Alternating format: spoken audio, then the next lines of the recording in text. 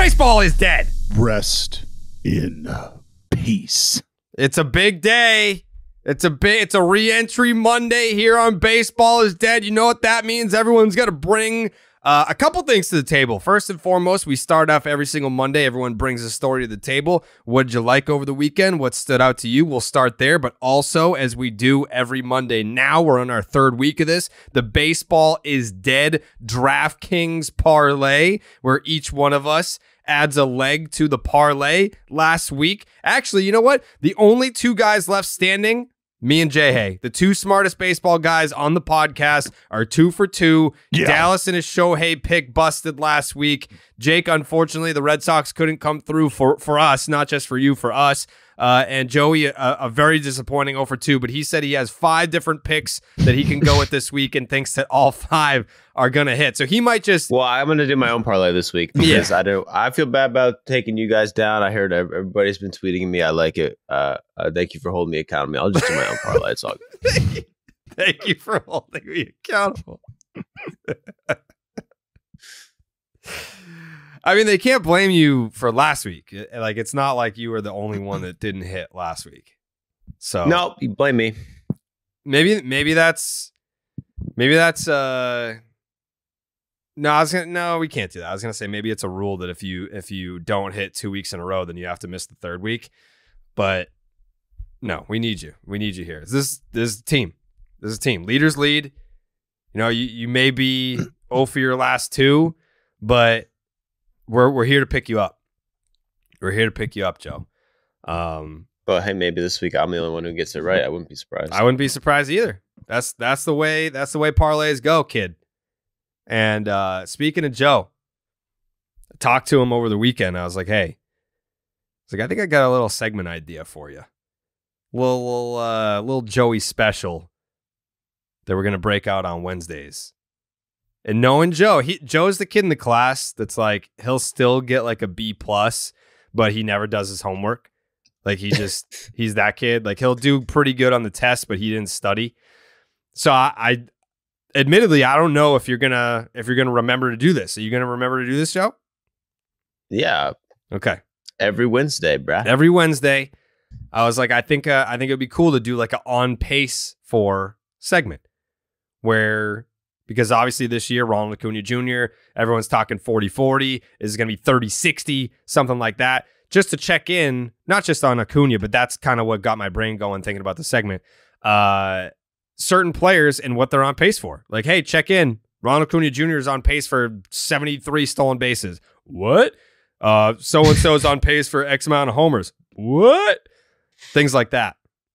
So everybody just mention me on Twitter. Anything crazy, anyone's on pace, so I don't have to do any work, and I'll just take your guys's, and the segment will be sick. Yeah, you could do that as well. You could do that as well. Just tell me who to do. Yeah, tweet Joey at baseball doesn't, and then you can make suggestions. Be like, hey, this slapdick on my team, he's on pace for 50 doubles this year. He's never had more than 20. So I'm excited for that. I'm excited to see what you bring to the table. And I highlighted Joe's got a weird brain, which is a compliment. Like, use your weird brain to your advantage. All right. On a re-entry Monday, this is, I don't think that it's going to surprise anyone here. I'm going to go to Jay Hay first. I feel like this past weekend, there might have been something that happened that Jay Hay has some takes, has some nugs, just has some things that he has to get off his chest. It's been weighing on him for months, for years. And Jay Hay, the floor is yours. So much happened over the weekend, but I think we can all agree that the signature news was the Cubs designating Eric Hosmer for an assignment. And that assignment specifically is to leave the team. He will not be to interrupt, Jay Hay, but I feel like I just want to double down on the fact that we don't often realize how many people started listening to us when it became Baseball is Dead. That's true. And they don't know that your pure hatred for Eric Hosmer goes back to the starting 9 days, like as far back as when did he sign his contract with the Padres. Was that going into 18? Yeah, that was like our second season of podcasting, I believe. Yeah. And then was it Fangraphs? There was some writer that ended up getting a job with the Padres front office. David Cameron. He was with Fangraphs? Yeah. So Fangraphs writer wrote this seething column on why Eric Hosmer is overrated and why he's just not worth a big money contract. And then the Padres hire him and then sign Eric Hosmer to a huge deal. So this I don't even want to call it a bit. It's real. This storyline with J-Hay and Eric Hosmer goes back to the starting 9 days, the very early days of starting 9. Continue. Yeah, this is as real as anything I do on this podcast. And I think one final note on the starting 9 thing. I think we really leaned into it when Dallas started talking about the leadership that Hosmer brought to the clubhouse and how that was all worth it. And then, you swing a wet noodle for half a decade and people stop following you, I guess. All right. Anyway, so I'd love to unveil the top 15 Eric Hosmer facts. And we'll try to keep it moving here, but I really want people to be able to digest this stuff because it's important and his career has been noteworthy. How did you land on 15? Did you get you were trying to narrow it down to 10, but you were like, I got 12 really good ones, so I could probably sneak in 3 more. Yeah, it's like how stupid is too stupid, and I guess we're going to find out. Here we go.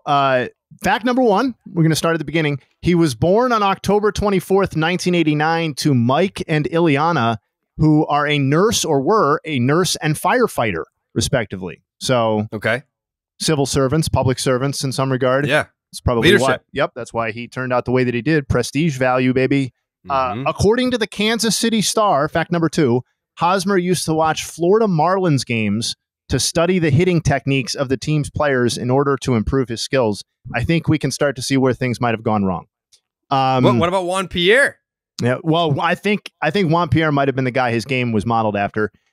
Fact number 3, Hosmer was called up to the majors on May 5th, 2011. And do you know who was moved to make room on the 40-man roster?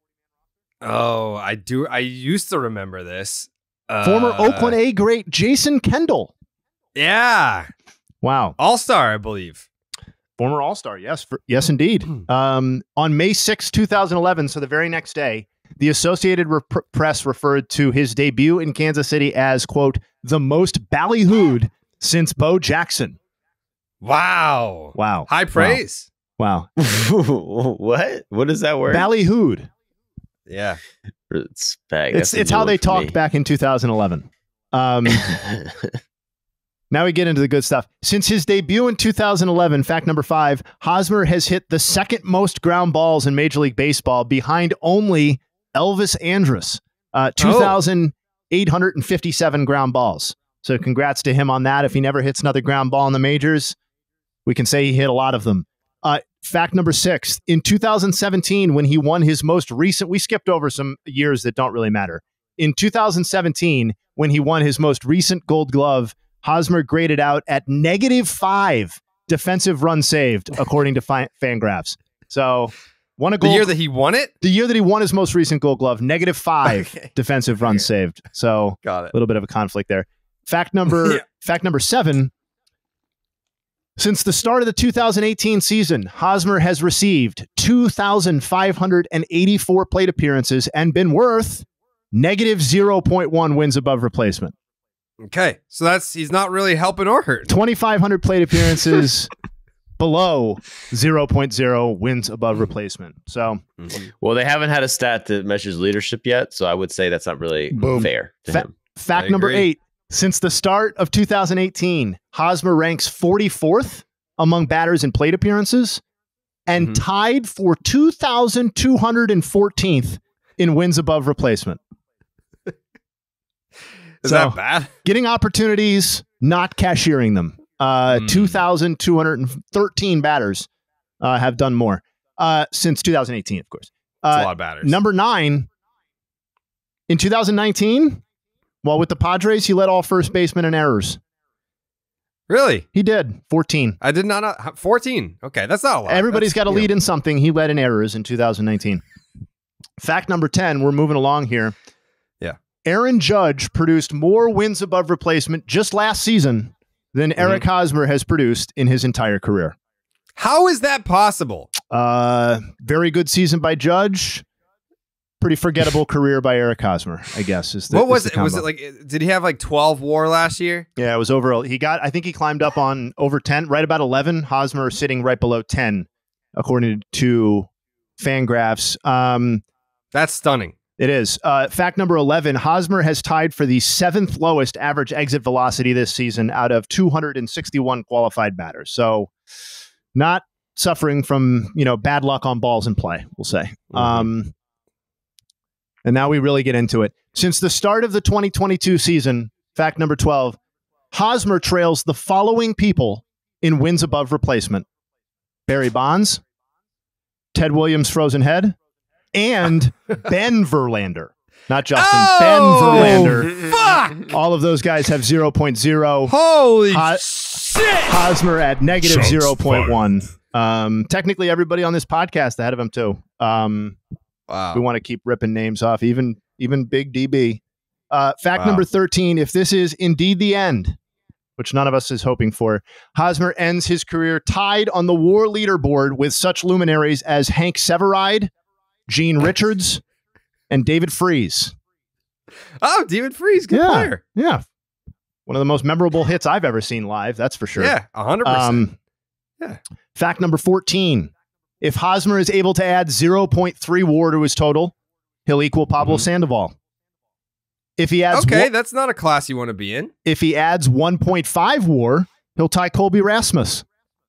And if he's able to add 9 more, so almost a Barry Bonds type resurgence late career, he'll be able to equal Brandon Belt. I thought we were going Harold Baines, but he's a little bit higher up there. You know me too well. At his current rate, fact number 15. Yeah.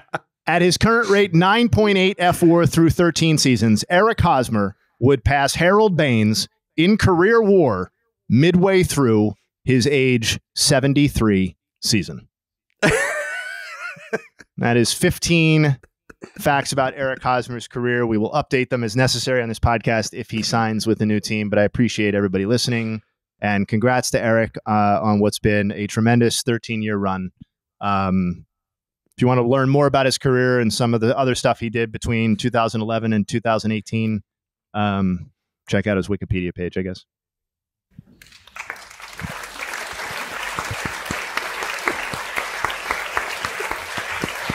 Thank you, Jay Hay. Thank you. Oh, it's too. You're too much. Waiting, you're too much. Thank you.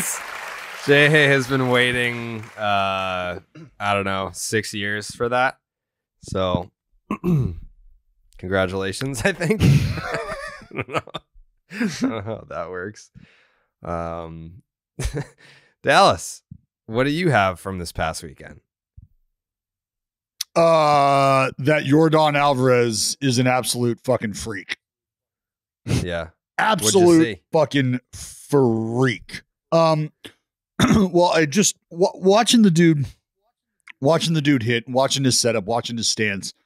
You watch guys make certain adjustments in the box, whether it's with their hands choking up a little. We watch Bregman at times get a little higher on the bat than he is at times.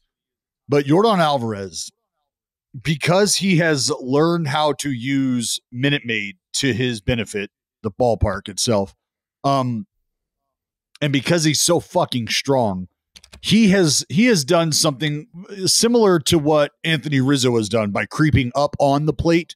Yordan Álvarez cocks his back foot a great deal, and he opens it. So if you're standing straight up and down and you were to turn your feet outward, that is what I mean by open. So imagine his back foot, his left foot, opening up. All right. And so now it's not straight across the back of the line of the batter's box. It's really where his toe is kind of on the line and his heel is cocked inward.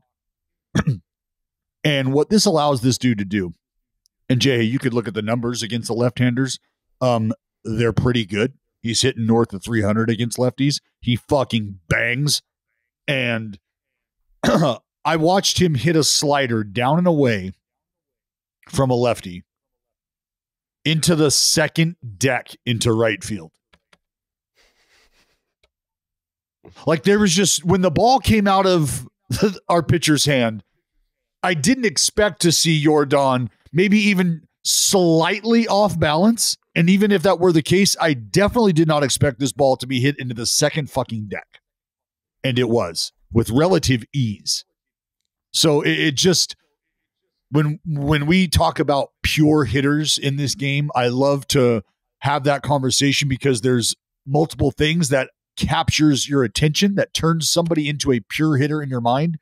And watching Yordan just nice and easy cut a swing down and hit 106 mile an hour ground ball up the middle, because that's what he's got, and then have the ability to fucking launch a slider down and away, pull side into the second deck because he's just that strong. Like, it's just borderline unfair to watch this dude take swings, because it feels like the minute you step on the mound and he watches the ball come out of your hand, he's got you timed up and he knows what he wants to do to you. I have two follow-ups there. Firstly, to your point about the stats, among all batters since 1974, lefty batters with at least 500 plate appearances against lefty pitchers, Yordan, the only person who has a higher OPS than Yordan is Barry Bonds. Yeah, I mean, it's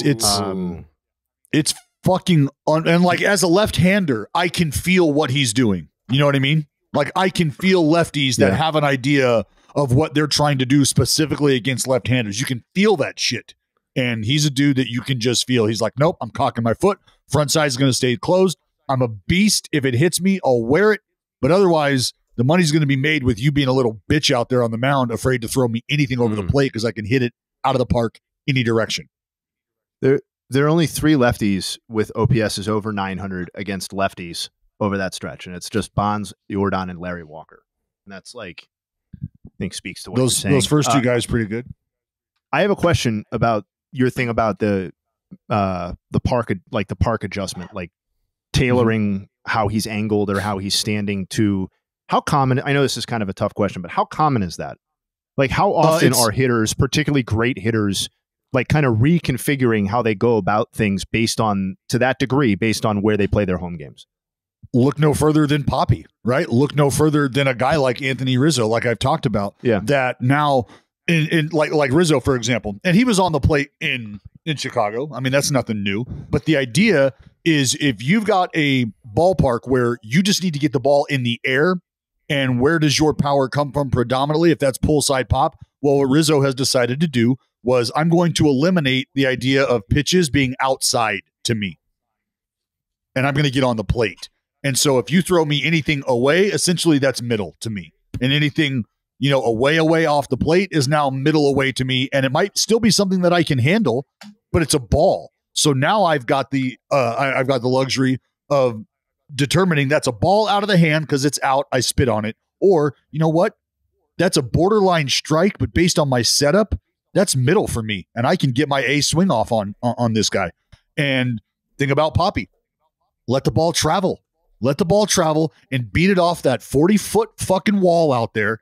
And the worst case scenario is it comes down at a really high angle, 40 plus, and it's a double because you're running to second because it's a fly ball. Now he runs into some issues, pull side, but the guy had power to override that. Didn't matter. So you're able to turn the park and use it to your benefit. And it takes great hitters who understand their body, understand their swing, and are confident in hitting in certain positions to do that and to be able to repeat that approach, because it is something that has to be learned, right?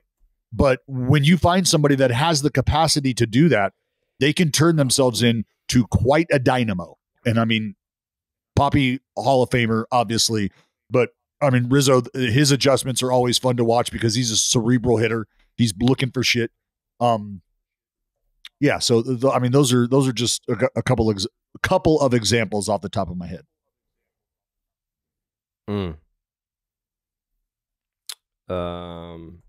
Joseph, what do you got?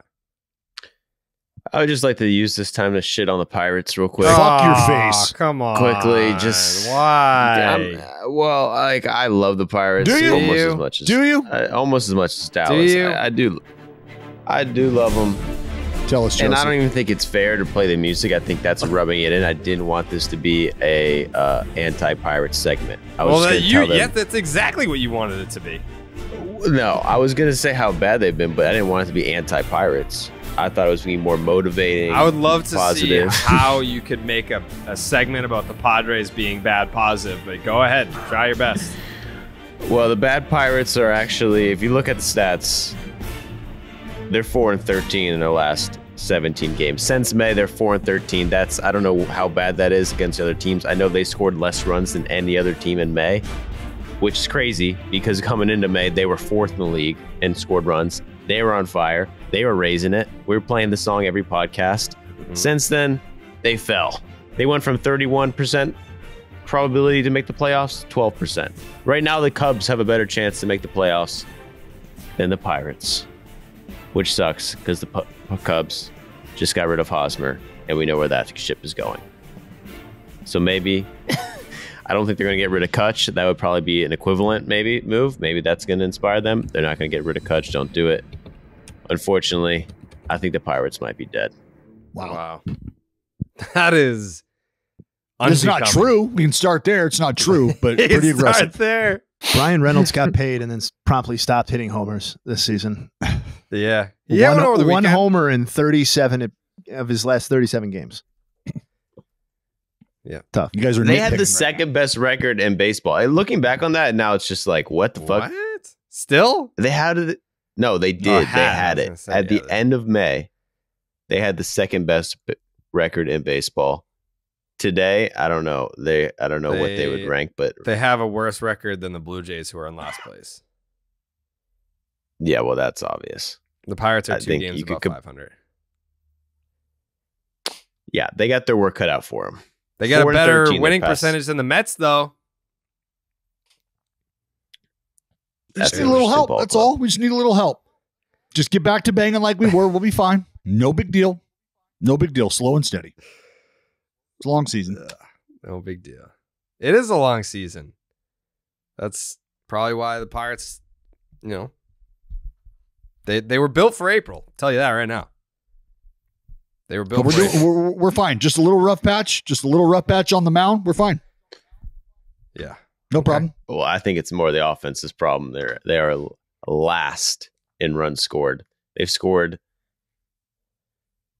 47 runs in May, which is dead last out of how many games? 17 games. Yeah. What's that? 43 divided by 17. We just need a little help. What night was it? Game. Go ahead. Was it Thursday or Friday that the Cardinals had that 7 home run game? Was that Friday? I have no idea. I think it might have been Friday. Either. It doesn't matter. The night is either Thursday or Friday. The night that the St. Louis Cardinals hit 7 home runs, I went back and looked, and I tweeted out that the Cardinals just hit as many home runs in one game as the Pittsburgh Pirates and Cleveland Guardians to that point had hit all month. Not good. A little bit of a power outage. It's okay, though. A little bit. We're fine. No, everybody should just bottle that first month or whatever it was like a snow globe and just, kind of enjoy it for what it was because it's never coming back. Yeah. You don't have to say that. That's not true. I mean, there could be inspiration around the corner. That's you don't know. Not true. You don't know. We don't know. They could get hot. Yeah. Sometimes teams come up with things, whether it's on the field, whether it's marketing, whatever they need to do to create excitement, they'll do it. Yeah. They will do it. So you just don't know where it's coming from. That's all I'm saying. Mm-hmm. It's funny because if you line it up, like the Pirates were doing so good, they were just pulling up career minor leaguers just for the fun of it. They're like, fuck it. We're so far, it doesn't matter. We'll pull up this guy and he has no chance of ever playing the major leagues. We're going to pull him up just for fun. It worked. Everyone was hyped. The guy performed. Drew Maggi, shout out. Had a good 3-game stretch. They got rid of him. And guess what happened? They fell. Is it the curse of Drew Maggi? It's the curse of Drew Maggi. The last game he played was April 30th. Since then, they're 4-13. They went from first to probably the worst. Is anyone else making that connection that they called them up and then once they sent them back down that the Pirates have not been the same club ever since? It's a good connection. They were getting start cocky. that We're just narrative. calling them up. Can't derail that vibe in the clubhouse, Dallas, man. you got to fucking do something. Can't derail that vibe in the clubhouse. You bring a guy up and everyone's like, wow, man, anything can happen. You know, this guy's been grinding in the minors for 16 years. He finally gets called up. You know what? Get your ass back down there. And now the vibes are crushed. And they haven't recovered. It's a win now business, man. And if you're in the win now business, you know what you need? A Bob guarantee. Maybe we've been you do. Maybe we've been looking in the wrong place the whole time. Mm-hmm. Fuck, man. You know how many DMs? Did I say? I must have said something on the podcast, like if you want to know the real Bob Guerin Dallas Braden story, to send me a DM. Because I got fucking 500 DMs over the weekend. People being like, yo, what's the actual story? And I was like, wait, why are people DMing me this? I think I prompted people to do that. Did I not? See what you've done? See what you've done? Yeah, people want to know. People want to know what happened. And trust me, I fucking responded to every single DM. I was like, trust me, you want to hear the story? Sit down, pull up a seat. I'll tell you about the time that Dallas Braden got Bob Guerin fired and he hasn't had a managerial job in the big league since. Guy fucking blackballed him from baseball. But I just went into more detail with the people that had reached out for clarification on the story. Glad you clarified that with them. Yeah, it did. What I'm bringing to the table on this Monday morning, it's something that I tweeted out over the weekend, but I've got some updated statistics. They're not they're not as good as they were. I think it was on Friday, but they're still pretty good. Since we opened up the voicemail lines for St. Louis Cardinals fans who were pissing and moaning, sell the team, blah, blah, blah, blah, blah, 1 month into the season, since the day we opened up the voicemail lines for Cardinals fans, St. Louis has won 11 of 17. That is the fourth best record in Major League Baseball. They are fourth in batting average, 274, third in on-base percentage, 346, first in slugging percentage, 496, first in OPS, 842, second in homers, 33, first in extra base hits, 65, first in total bases, 297, and first in runs scored with 117. You're welcome, you whiny fox. Jesus Christ. Never in my life have I experienced a more fucking pissy-ass, whiny fan base that's so unappreciative, by the way. We throw out the voicemail line. We got Cardinals fans calling in, and then a video of me and Jay Hay breaking down the situation makes its rounds on baseball Twitter, and you got Cardinals fans, stop making fun of us. You don't know the struggle of making the fucking playoffs every year. You guys don't get it. Shut the fuck up. I mean, now you're welcome. We changed your season. The baseball is dead voicemail line strike again, where we open up the lines, we hear you guys cry about your team, and then your season promptly gets turned around or your manager gets fired. Or both sometimes, in the case of the Phillies. And they didn't even have to sell the team. Season turned around. Didn't even have to sell the team. Yeah. Mosaic lives to ruin another April. Didn't have to send the Clydesdales to the old glue factory. No, you sure didn't. You sure didn't. So you're welcome.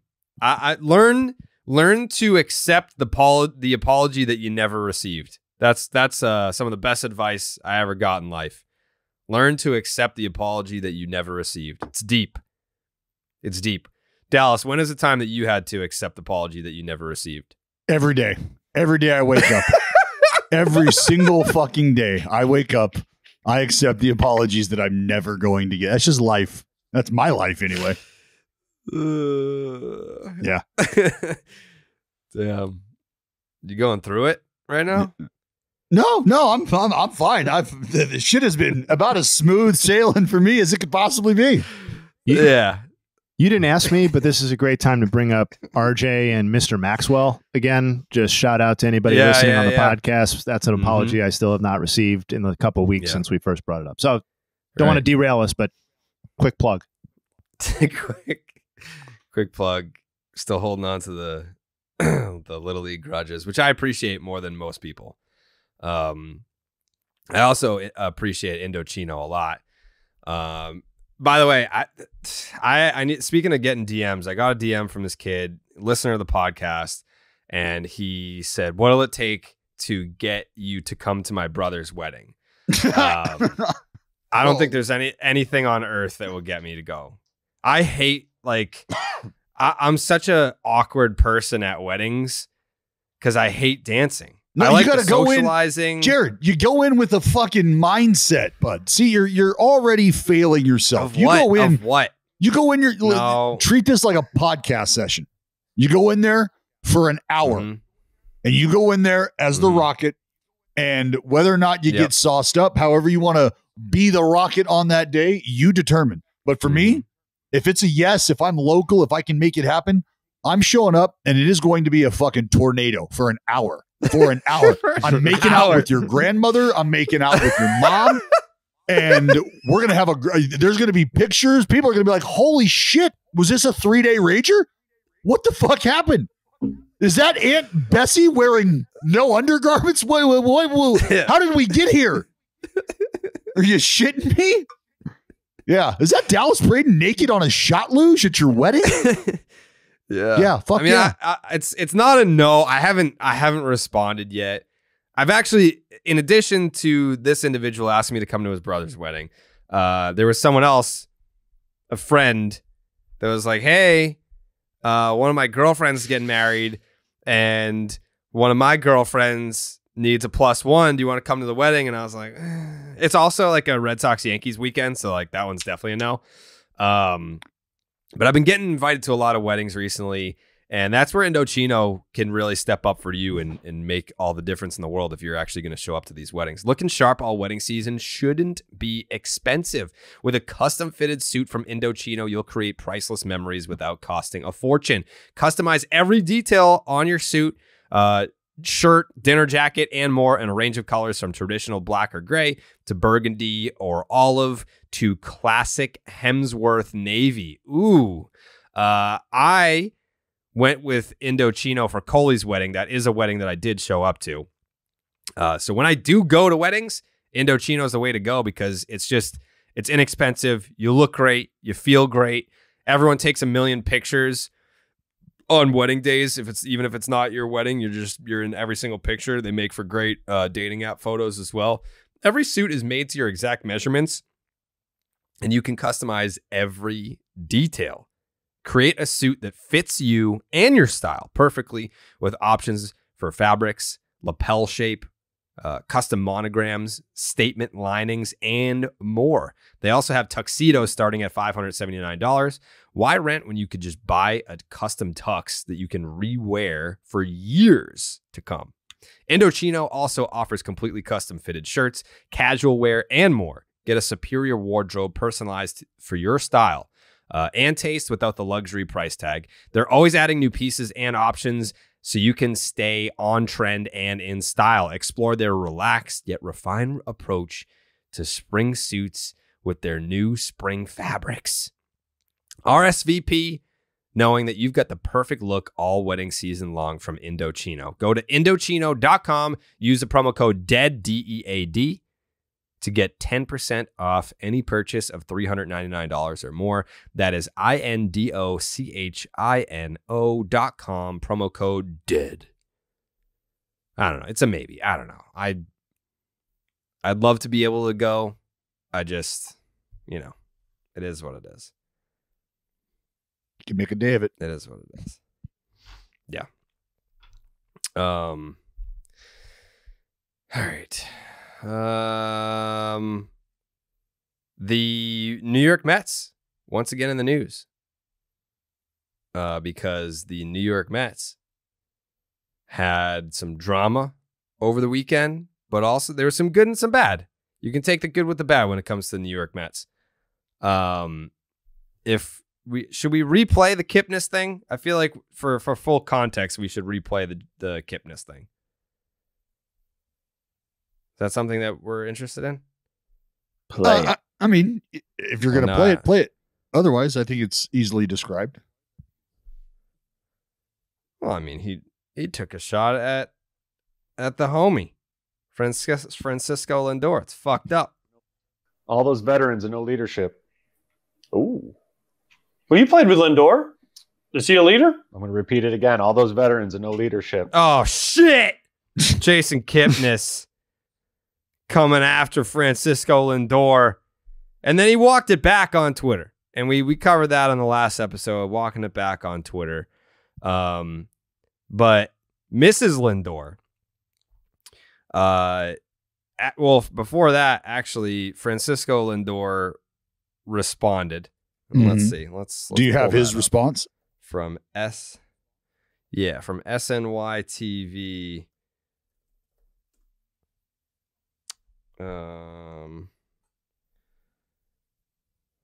From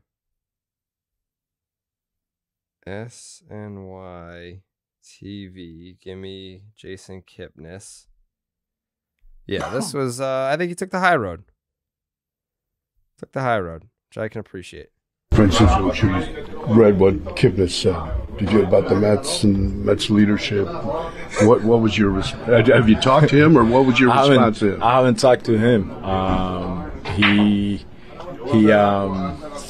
that's how he feels, and yeah, it is what it is. Yeah, that's all I don't really have much to say. It's taking the high road. I mean, like, put it this way. If I were Francisco Lindor, I signed a contract for $300-something million. I'm playing for the New York Mets. I'm still a very good player. I'm still in the league. And then you have a guy like Kipnis who is no longer in the game, and he's a guest on a podcast, and he's just spouting off for no fucking reason, really. Like, that's the way to go. And from what I understand, because I was kind of curious, I was poking around. I was like, what was their relationship like when they played together in Cleveland? And I was essentially told that, like, they weren't exactly buddy-buddy, but, like, there was no beef or rift. They just weren't buddy-buddy. But that's the perfect way to answer that. It's like, yeah, fuck, who cares? Like, who cares? Like, the only thing he didn't even, like, insult Kipnis. No, the only thing Francisco Lindor would have coming his way is questions about how his relationship was with Jason Kipnis and why is this still something that you're talking about? And so it is a complete non-factor in the life of Francisco Lindor.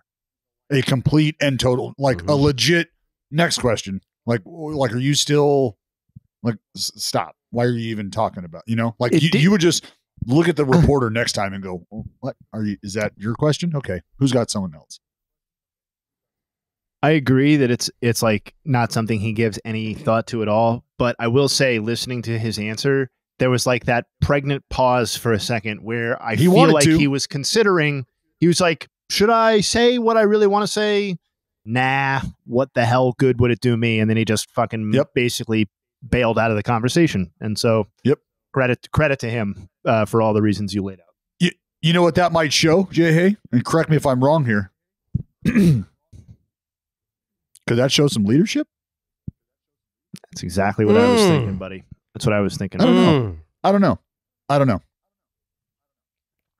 Yeah. No, because an immature, bitter person would have mouthed off. Like, that's what I would have done. I would have told the reporter, here's what I think about Jason Kipnis. Are you ready? How long's your tape, baby?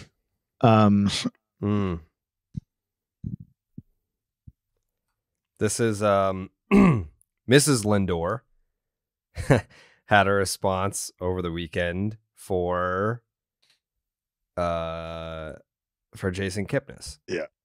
And this is a tweet. My husband is such a classy person, would never say what a bully Kipnis was in the clubhouse. Sounds like a true leader versus the opposite of a leader. See, okay, now God, she exposed him so bad. She just exposed him. Well, that's exposed her husband. I mean, there you go. Like, so Joe, I mean, I understand where you're coming from as well. We all need to put our objective hats on and remember, like, we just got done calling Frankie a leader, Francisco Lindor a leader because of the route that he chose to take, right? Also remember that when Francisco Lindor is at the field, and in any other, I mean, I guess I shouldn't speak this way because I can't speak to his to his marital status and how they vibe with each other. But my guess is she's her own woman. She can do whatever the fuck she would like to do. And he's probably not somebody who's controlling her every move. So the point here is other people are going to say and do things that you can't control, even when they're your spouse. So whether or not Lindor was notified that that tweet was going to be fired off or not, we can discuss that. But the fact is it did get fired off. And what you take away from the context of that tweet is that, and I'm sure this is going to shock some people, but when you're married, you tend to share things about your daily life and the ongoings of your professional life with that person. So there's a solid chance that she was privy to some conversations that maybe other people weren't about the goings on in a clubhouse. That's just me. Again, I can't speak to how they communicate in their relationship, but that would be my guess. So it's not like this is coming with zero substance, right?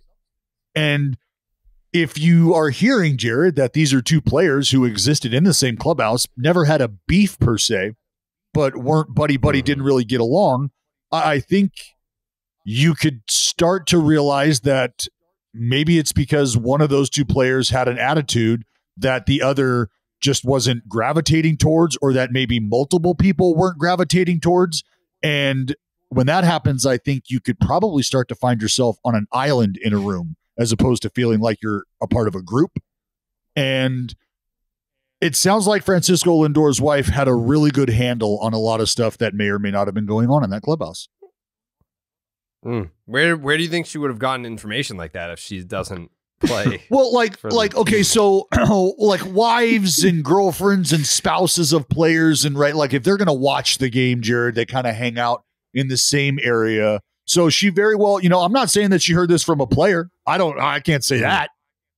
Yeah. But maybe she's got friends in that wives and girlfriends club or the spouses club in the family section, right? Maybe she heard it there. Yeah. I don't know. Yeah, maybe. Yeah, she's probably just listening to Kipnis on doing his podcast appearances. She's just probably tapped into the Foul Territory podcast. Could be. Heard some of his takes. Those are bully takes. He's a bully. Jason Kipnis responded to Mrs. Lindor. Yes, he did. He said, quote, "I'm not so sure about the bully, but I said it earlier and I'll say it again. Terrible take on my end, and I was wrong. Should be proud of the man he's grown into, and nothing but love for the Lindor family. Can admit when I fucked up. Sorry it even got to here." So I mean, it's too late at that point. Well, no. Time out. Okay, it can. If it's too late, then it's too late. Then why are we having the conversation? But what would he do? What would you have him do in the moment? Would you have him stick by the take and like double, triple down on it? Because then what's happening to him, right? So then if that's not what you wanted to see, then the next possible act is for him to do that and go, look, man, you know what? I got a little fired up. Maybe it's a little early. I was coming home from brunch. You know what happens in brunch? I have found the bottom of endless mimosas before. So I'm just saying, maybe you got a little excited, said what you said, and realized, you know what? That was just not great. That I can see the terrible take label written all over that. I don't want to just let that be out in the universe without me addressing that it was a bad take. So here's what I'm going to say. I'm going to say it again. Here's an opportunity for me to get defensive, but I'm not going to do that. Hand up. It was a fucking bad take, man. And I'm glad to see the kid develop into the guy he's become, the leader he's become. That would have been a great word to throw out there. But I don't think he is glad. Well, that's where your apology could either, fall and sound hollow, or you could say that and mean it, and hopefully he meant it so that he can sort of like be like, yo, Lindor, my bad, dog. Maybe we'll connect at a later date and say this, but I need it public that I understand that this was probably not my best take. It was a no-win situation once he doubled down. Sure. Because I think if he sits there and says there's no leadership in the Mets clubhouse, then you would have like the internet sleuths being like, oh, well, Lindor's in the clubhouse. Is he talking about Lindor? And then he could double back and be like, no, I mean, yes, like I think Lindor is a fine leader. I just kind of, I'm looking at the more veteran guys. It's an older team. Like people would have been like, oh, okay, like he misspoke or he just misremembered that Lindor is on the team. But when Pierzynski, again, Joey's point, credit to Pierzynski for being like, well, what about Lindor? And he's like, fuck Lindor. Yeah. He a bitch. He ain't no leader. Right, like he doubled down on it and meant that shit. Well, it's funny when you think about it. That's why like no apology or walking back the situation. Like it's not going to mean anything at this point because we're talking about a former player that is just now getting his first taste of doing podcasts and getting his word out there and people cutting clips and seeing the clips and then seeing the reaction to it publicly. Like that's why you're walking it back. If Mets fans or neutral baseball fans were in agreement, we're talking about a player like, I don't know, let's say it was Manny Machado that he's talking about. And like the general public was like, you know what? Good point. Like Manny, like what if Manny isn't a good leader? And like, that's how we feel. And we agree with that. But the general public did not feel that way. They're like, why would you come after Lindor? Like he's a super nice guy. Like you played with him when he was 24. What kind of leadership skills are you going to have when you're just fresh into the league? Like that's super unfair. So I think he just saw no one agreed with him. And that's why he misspoke and took his take back. It's because everyone was like, your take's trash. Yeah. Well, I mean, why and he how do I say this? He was left to make a decision. And if doing, the podcast circuit or getting into media or whatever is something that he has an intention of, then his walking back of it and whatever, that's probably an angle that he would take. If he was really just there to sort of peel the curtain back and give everybody some insight, then I can understand him doubling down because he's like, you know what? I don't give a fuck about a podcast. I don't care about me getting clipped up and spit out to the Twitterverse, and I don't care what I look like. Here's my take. I played with the guy. This is my opinion based on my personal experience. He didn't do any of that, but it's interesting because given the opportunity to reroute, he chose to continue to run the 9 route and just keep going. And Lindor, when given the opportunity to reroute, did exactly that.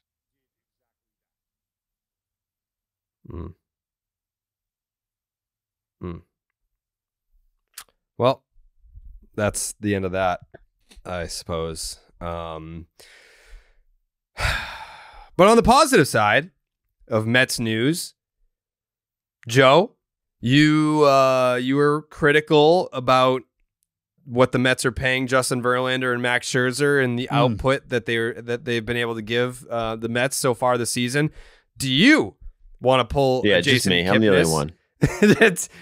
It is your tweet. Your tweet did big numbies. Do you want to offer up a retraction a la Jason Kipnis? What is it, Joe? 14 innings, 1 run? 14 innings, 1 run or something like that between the two? Mets are back. The Mets are back, man. The Mets are back. They've won 5 in a row, all by 1 game. Okay, I'm not going to dock points, but yes, it's been 1 run, but 5 1-run wins in a row. The Mets are hot ever since they put the Tampa Bay's logo on their scoreboard by accident, got embarrassed, got humiliated. People were roasting them.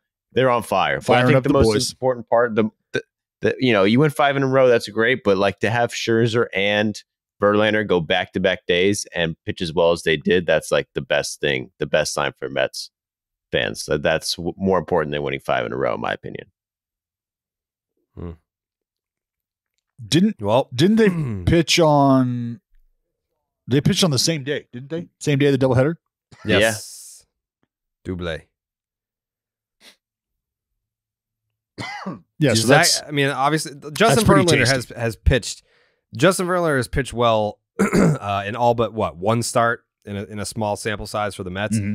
This is more encouraging to come from Max Scherzer. Like I didn't need to Verlander, step the fuck up, man. Like we need Justin Verlander goes out there. And by the way, on the other side in that Verlander game, I cannot believe I did that. Shane Bieber, 8 innings, 7 hits, 2 earned, 2 walks, 4 Ks, and a homer. And then you have Justin Verlander also going 8 innings, 3 hits, 1 earned, did not walk a batter, 5 strikeouts. So you had both starters, I think for the first time this season, both going 8 innings. Yeah, in that one. And then the Max Scherzer start, that was a game that the Mets almost blew. It took a 2-run bottom of the 8th to save Mets fans from losing their shit because the guards scrapped across 4 runs in the top of the 8th. But Max Scherzer, 6 innings, 3 hits, 0 earned runs, only 1 walk, and 5 strikeouts. That was very much necessary. We needed that. You needed to see Max Scherzer go out there and I don't want to say look dominant, but look good. Like I didn't need the bar to be that high. He didn't have to go out there and do what Verlander did, go 8 innings, whatever. But go out there and look decent to good. That's what he did. And that probably the biggest start of the year for him. No home runs allowed either. No home runs allowed. That's true in 4 of his last 5. So that was an indicator. That was something we were looking at the beginning of the year. I think it's homer rate. Yeah, and listen, I've been saying we need to give Verlander and Scherzer time before we panic hard on the Mets. I think it is also worth noting on the other side that this is very much a get right offense for opposing pitchers. Cleveland's offense sucks, and for the Mets starting pitching, Carlos Carrasco aside, to have cut through them, I don't think it's not shocking. To me, it's something that like if Scherzer would have gotten knocked around by this offense, I would have been exceedingly. I mean, they might be the worst. This might be the worst offense in baseball. Just numbers, talent, like the whole thing. So I think that's worth mentioning that their opponent was really bad. But I mean, is there nothing to the the lack of? I mean, I don't want to say complete lack of, but I mean, guards put the ball in play for sure. Yep. So what is it? When you're talking about a second game, lowest strikeout rate in the league. Yeah, behind what, Houston? Yeah. No. Nationals. Sorry, actually, Nationals have the lowest strikeout rate. Oh, wow. But yeah, I was just thinking, like, with their stuff, because these are, I don't want to call it a true test, but when you face a lineup that puts the ball in play, that can battle, your 5 or 6 inning outing with just 5 strikeouts or whatever from Scherzer, that can look a hell of a lot different when you aren't generating swing and miss and you're somebody who is used to doing so. That can be a test where, all right, I don't have the finish on the fastball up top right now, or I don't have the action on my slider that I'd really like right now, or the separation on the changeup and fastball is not as good as I would like it to be right now. I have to figure some shit out. I have to battle. I have to be gutsy here. I think that's a good sign, to your point, against a lineup who is a get right lineup. But if you're going to be generating some swing and miss, and you're not going to be, and you're going to be commanding the baseball, not adding traffic, and you're also avoiding counts where you're seeing guys get good big swings off in advantageous counts against a team that puts the ball in play and can grind you out. Those are just little things to take away from, little positives, I think, that you can kind of put in your cap. Yeah, well, that's why the lack of swing and miss and the strikeouts, I think they combined for like 10 strikeouts or something like that in 14 innings pitched. So it was not, that to me seemed like a game plan, or at least something that those two pitchers were not overly concerned about. To your point, they were not going to overexert themselves trying to get strikeouts against a team that was not going to give them strikeouts, because they know that if the Guardians put the ball in play, which they do all the time, they're not going to get punished for it. And they didn't get punished for it. And that's part of why Verlander was able to go 8 innings and throw 98 pitches, is because he wasn't worried about anything beyond just getting the outs. 3 hits, 5 strikeouts, bada bing. Yeah. No walks. Yeah. Yep. So anyway, I'm encouraged, but Cleveland's offense is terrible. Mm-hmm. It is pretty bad. Yeah, it's bad. Lindor getting some heroics too, or some clutch play against the Guardians was poetic as well. Yeah, that couldn't have ended any better, right? The fucking walk off. Mm-hmm. Sure. Yeah, I wasn't that mad about it. Speaking of bad, very quietly, the Tampa Bay Rays have a losing record since May 9th. Ooh. It's a bad day for them. They have lost. Oh, yeah. Is that the anniversary of the perfect game? I wasn't going to bring it up. You did, but yeah. Since the anniversary of Dallas Braden's perfect game against the Tampa Bay Rays in 2010, the Tampa Bay Rays have lost 7 of 12. Not good.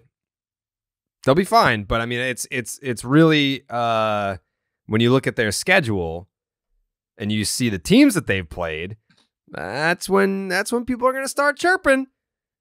I mean, they just took Baltimore, 2 of 3 from Milwaukee. Yeah, but they have lost. I'm not panicking. They have lost 7 of 12. This sounds like a man who stuck New with York. the Blue Jays. Sounds like a man who stuck with the Blue Jays in the AL East, trying to drum up some controversy. The Blue Jays are rinsed. The Blue Jays are rinsed, and we'll get there. We'll get there. The Orioles, the Yankees, the Mets, and my Milwaukee Brewers. But yeah, no, I'm not feeling good about my Blue Jays pick. If this is the regression for the Rays, I think they're going to be all right because they've outscored their opponents by 6 runs over this 12-game stretch. I mean, the opponents have been real, and I don't think they were head and shoulders above every other team in Major League Baseball, and I think that's what this stretch is more about than anything else. I still think they're the class of the East. This is just baseball. Even with the injuries, this is baseball.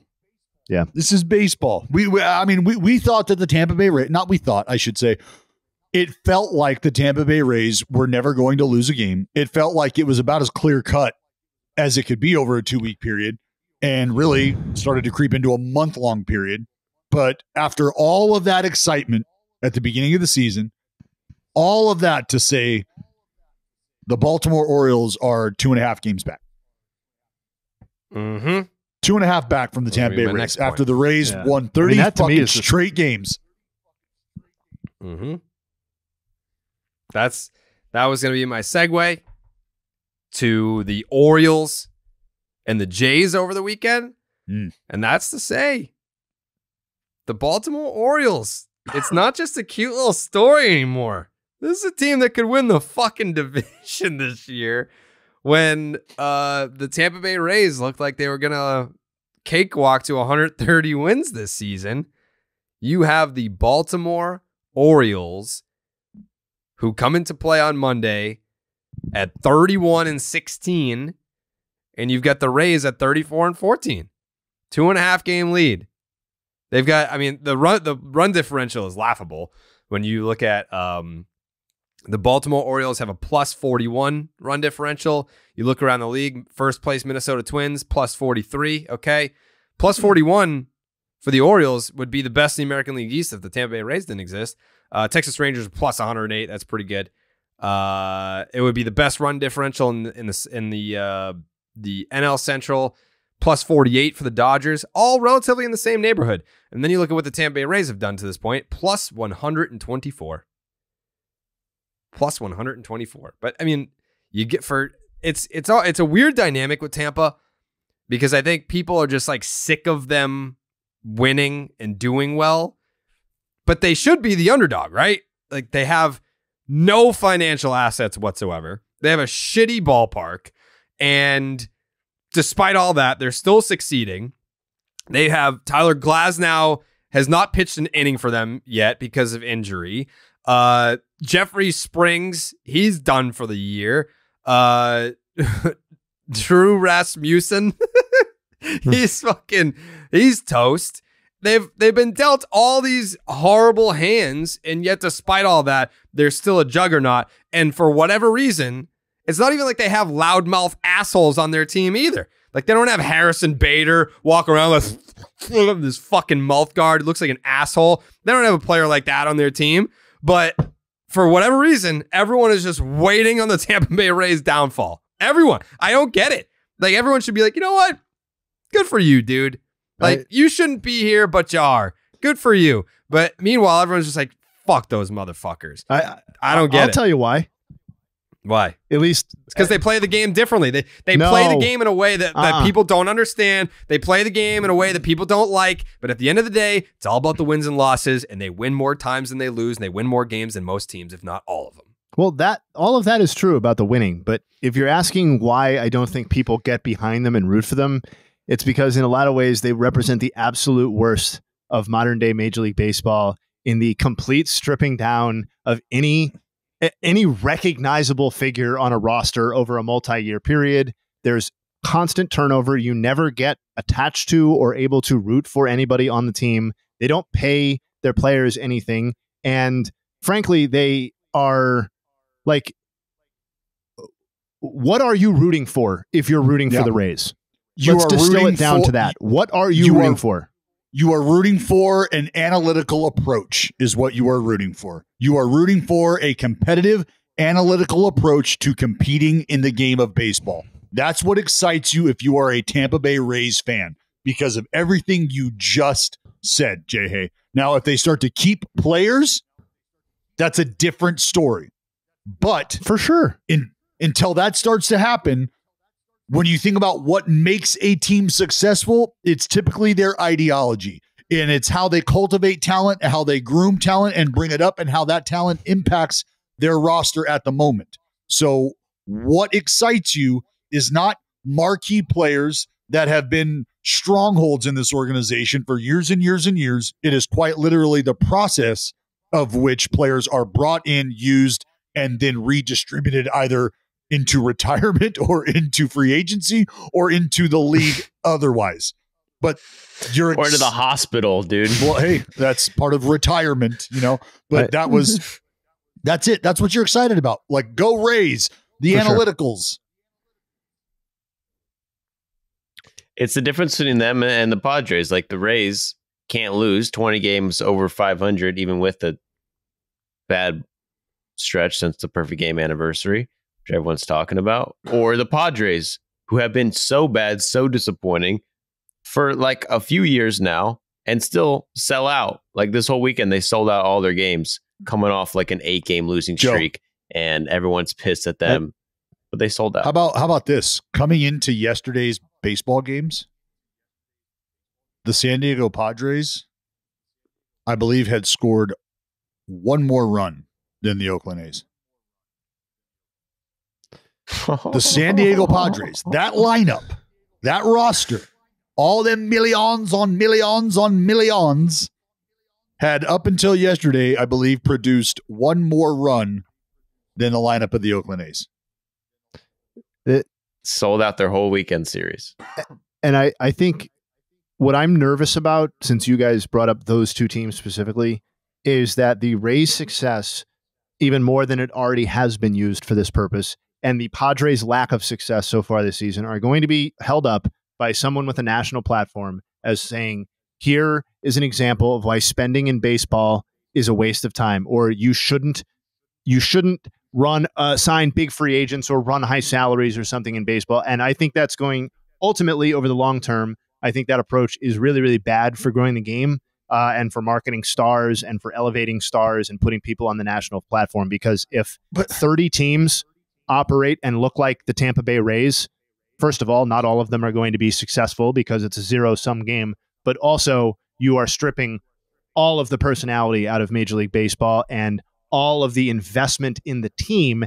If you can divorce investing in the roster from success on the field, then that is a bad thing for Major League Baseball. Well, in my opinion. And do you not think, though, Jay Hay, do you not think that has been the balancing act? That has been the high wire act that Commissioner Manfred and every other commissioner of every other league has to walk, is how do I walk the line between not acknowledging what is bad for our sport and also acknowledging, without acknowledging, that we all know when this thing starts, there's going to be 10 folks, roughly 5, maybe 10 team-wise, who are actually in this thing, who are actually competitive. So think about leagues, right? Kind of like you think about minor league baseball. What are the minor leagues for? Let me let you in on a little secret here. They're not for all the guys who have been drafted. No. They're not for the late rounders. That's not what the minor leagues are for, people. The minor leagues are for the first 5 rounds of talent. So they can play against other players and eventually get to the big leagues and become commodities that are used at the elite level in this game. That's what the minor leagues are for. If there were no minor leagues, how would we grow this game? How would we have this talent to disperse amongst the league? We wouldn't. So we need this. So every commissioner knows there's viable options and there are non-viable options in our league. And the larger markets, those are the teams that represent the main characters in this act, in this theater. And the other teams, the smaller markets, well, we can't let everybody operate like the Rays, but we have to have a Rays around. You get it? We can't turn the Red Sox into the Rays. We can't turn the Yankees into the Rays. We can't turn the Padres into the Rays. We can't do that because that would be bad for baseball. But we can have one, can't we? I actually disagree with you. I think it is the goal of the 30 owners and Rob Manfred to flatten the curve as much as absolutely possible and get as many of these teams operating in a Rays-like fashion, even if it's scaled a little bit differently per franchise. I think they want all of the teams operating this way, and I don't think it's a coincidence that Hank and Hal Steinbrenner have, or whoever's running that team, have run the Yankees pulled out in the way that they have, that the Dodgers have run their team in the way that they have, and that the way that the Padres run their team is so against the grain within Major League Baseball that it takes over an entire offseason worth of conversation. I just want to say one thing. I am not so naive as to think that all of these teams don't view players as assets and that this game is a business. What my complaint is, as it relates to the Rays, is that they do it in a way that's basically the curtain is pulled back. It's like it's like I'm watching. There is no mystique. So you'd rather be like I need to be able to like. You want to be lied to? I need to be able to induce myself into something of a state of disbelief about, hey, this is a sport. This is what I'm watching. This is fun. This is It's about competition and winning. And like, if you strip it down to a point where you can't kind of fool yourself into that, I think that's corrosive to the game's interests overall. Sure. Well, to my whole point, if you're a Tampa Bay Rays fan, to an extent, you feel like you're a fan of a business model, and you're not necessarily a fan of a sports team. And I always try to remind fans that these sports teams are still a part of somebody else's portfolio and they make them money. And so the winning and losing that we're married to as sports fans, that is I don't want to say very low, but that is not near the top of the business priority list as it is the fan priority list, right? What's most important as a fan? Wins and losses. We want championships. We want rings. Well, from a business entity standpoint, we want to make money. And if championships bring us X amount, that's fabulous. But if operating like at the base level also brings us money, well, can we all look around and realize what my return on investment is? That's how we make money. We don't spend and we get. So there you go, Jared. That's why people aren't behind the fucking Rays. Got it. Sorry, I'm just arguing with Matt Strom. Huge pussy. Yikes. Whoa. Why Strami? Why Strami? Strami's a good guy.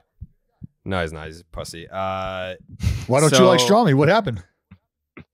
So, Kaleb Ort, who is in my organization, regrettably, sucks. Guy's fucking terrible. Okay. And so in spring training, I was like, I'm going to support this guy because no one else will. So I just go over the top supporting this guy. He's giving up fucking home runs. He's giving up 8-run leads every single night. And I'm like, you know what? He's still a good guy. So all I did was support him. This morning I wake up and I'm blocked on Twitter by Kaleb Ort. And I'm like, what the fuck? So I put out a video explaining the situation. I was like, this guy sucks. And I was the only guy to support him and he blocked me for it. Matt Strom just tweeted me and he said, no Major League Baseball player sucks at baseball. End of story. And I quote tweeted and I said, well, he's a minor league baseball player. He's in fucking AAA, pal. Shut the fuck up. And Matt Strom followed me on Twitter first. And then he just unfollowed me for saying that Kaleb Ort sucks when Kaleb Ort sucks. I'm sure that they were probably buddies last year in the Red Sox bullpen. think it's for the Kaleb Ort sucks. I think that's definitely what it was. Because what he understands is that he is right. Major League Baseball players just don't suck at baseball. That's just a fact. There's just Major League Baseball players who that are aren't not good. who aren't playing well. Yeah, and those are facts as well. So he's probably just not interested in the semantic argument and knowing that you will fire off what you did. Oh, well, he's in the minor leagues, so checkmate. He's not a major. And you know what I can't stand? You know what I can't stand? People that take tongue-in-cheek stuff and then respond to it seriously. I fucking hate those people. Well, that's what Matt Strom just did. Oh, he's in the big league, so it's impossible to suck at baseball. Listen. You just took something tongue-in-cheek and responded to it seriously. You're a clown. You're a loser for doing that. And you responded similarly to his response, right? Yeah, because if you want to go that route, we can go that route. You want to say, oh, he doesn't suck because he's a Major League Baseball player. Well, guess what? He's fucking in the minors. He's not a Major League Baseball player. But his initial take is accurate. That he's but it's like, no shit, player. Dude. No shit. A guy that made it to the big leagues isn't bad at baseball. Yeah, that's all we get it, dude. But what a loser thing to say. Like, stay out of it. This isn't about you. Well, it's a teammate, right? A former teammate. He's with Philly now. Okay, and who knows? Maybe they're good. Maybe they're good friends. And he's like, look, I'm not gonna like you. Want to pile on the guy? What are you fucking? What is he even mad about? Like, all I did, Jake, was there a bigger Kaleb Ort supporter on fucking planet Earth than me? You're the number one Kaleb Ort guy.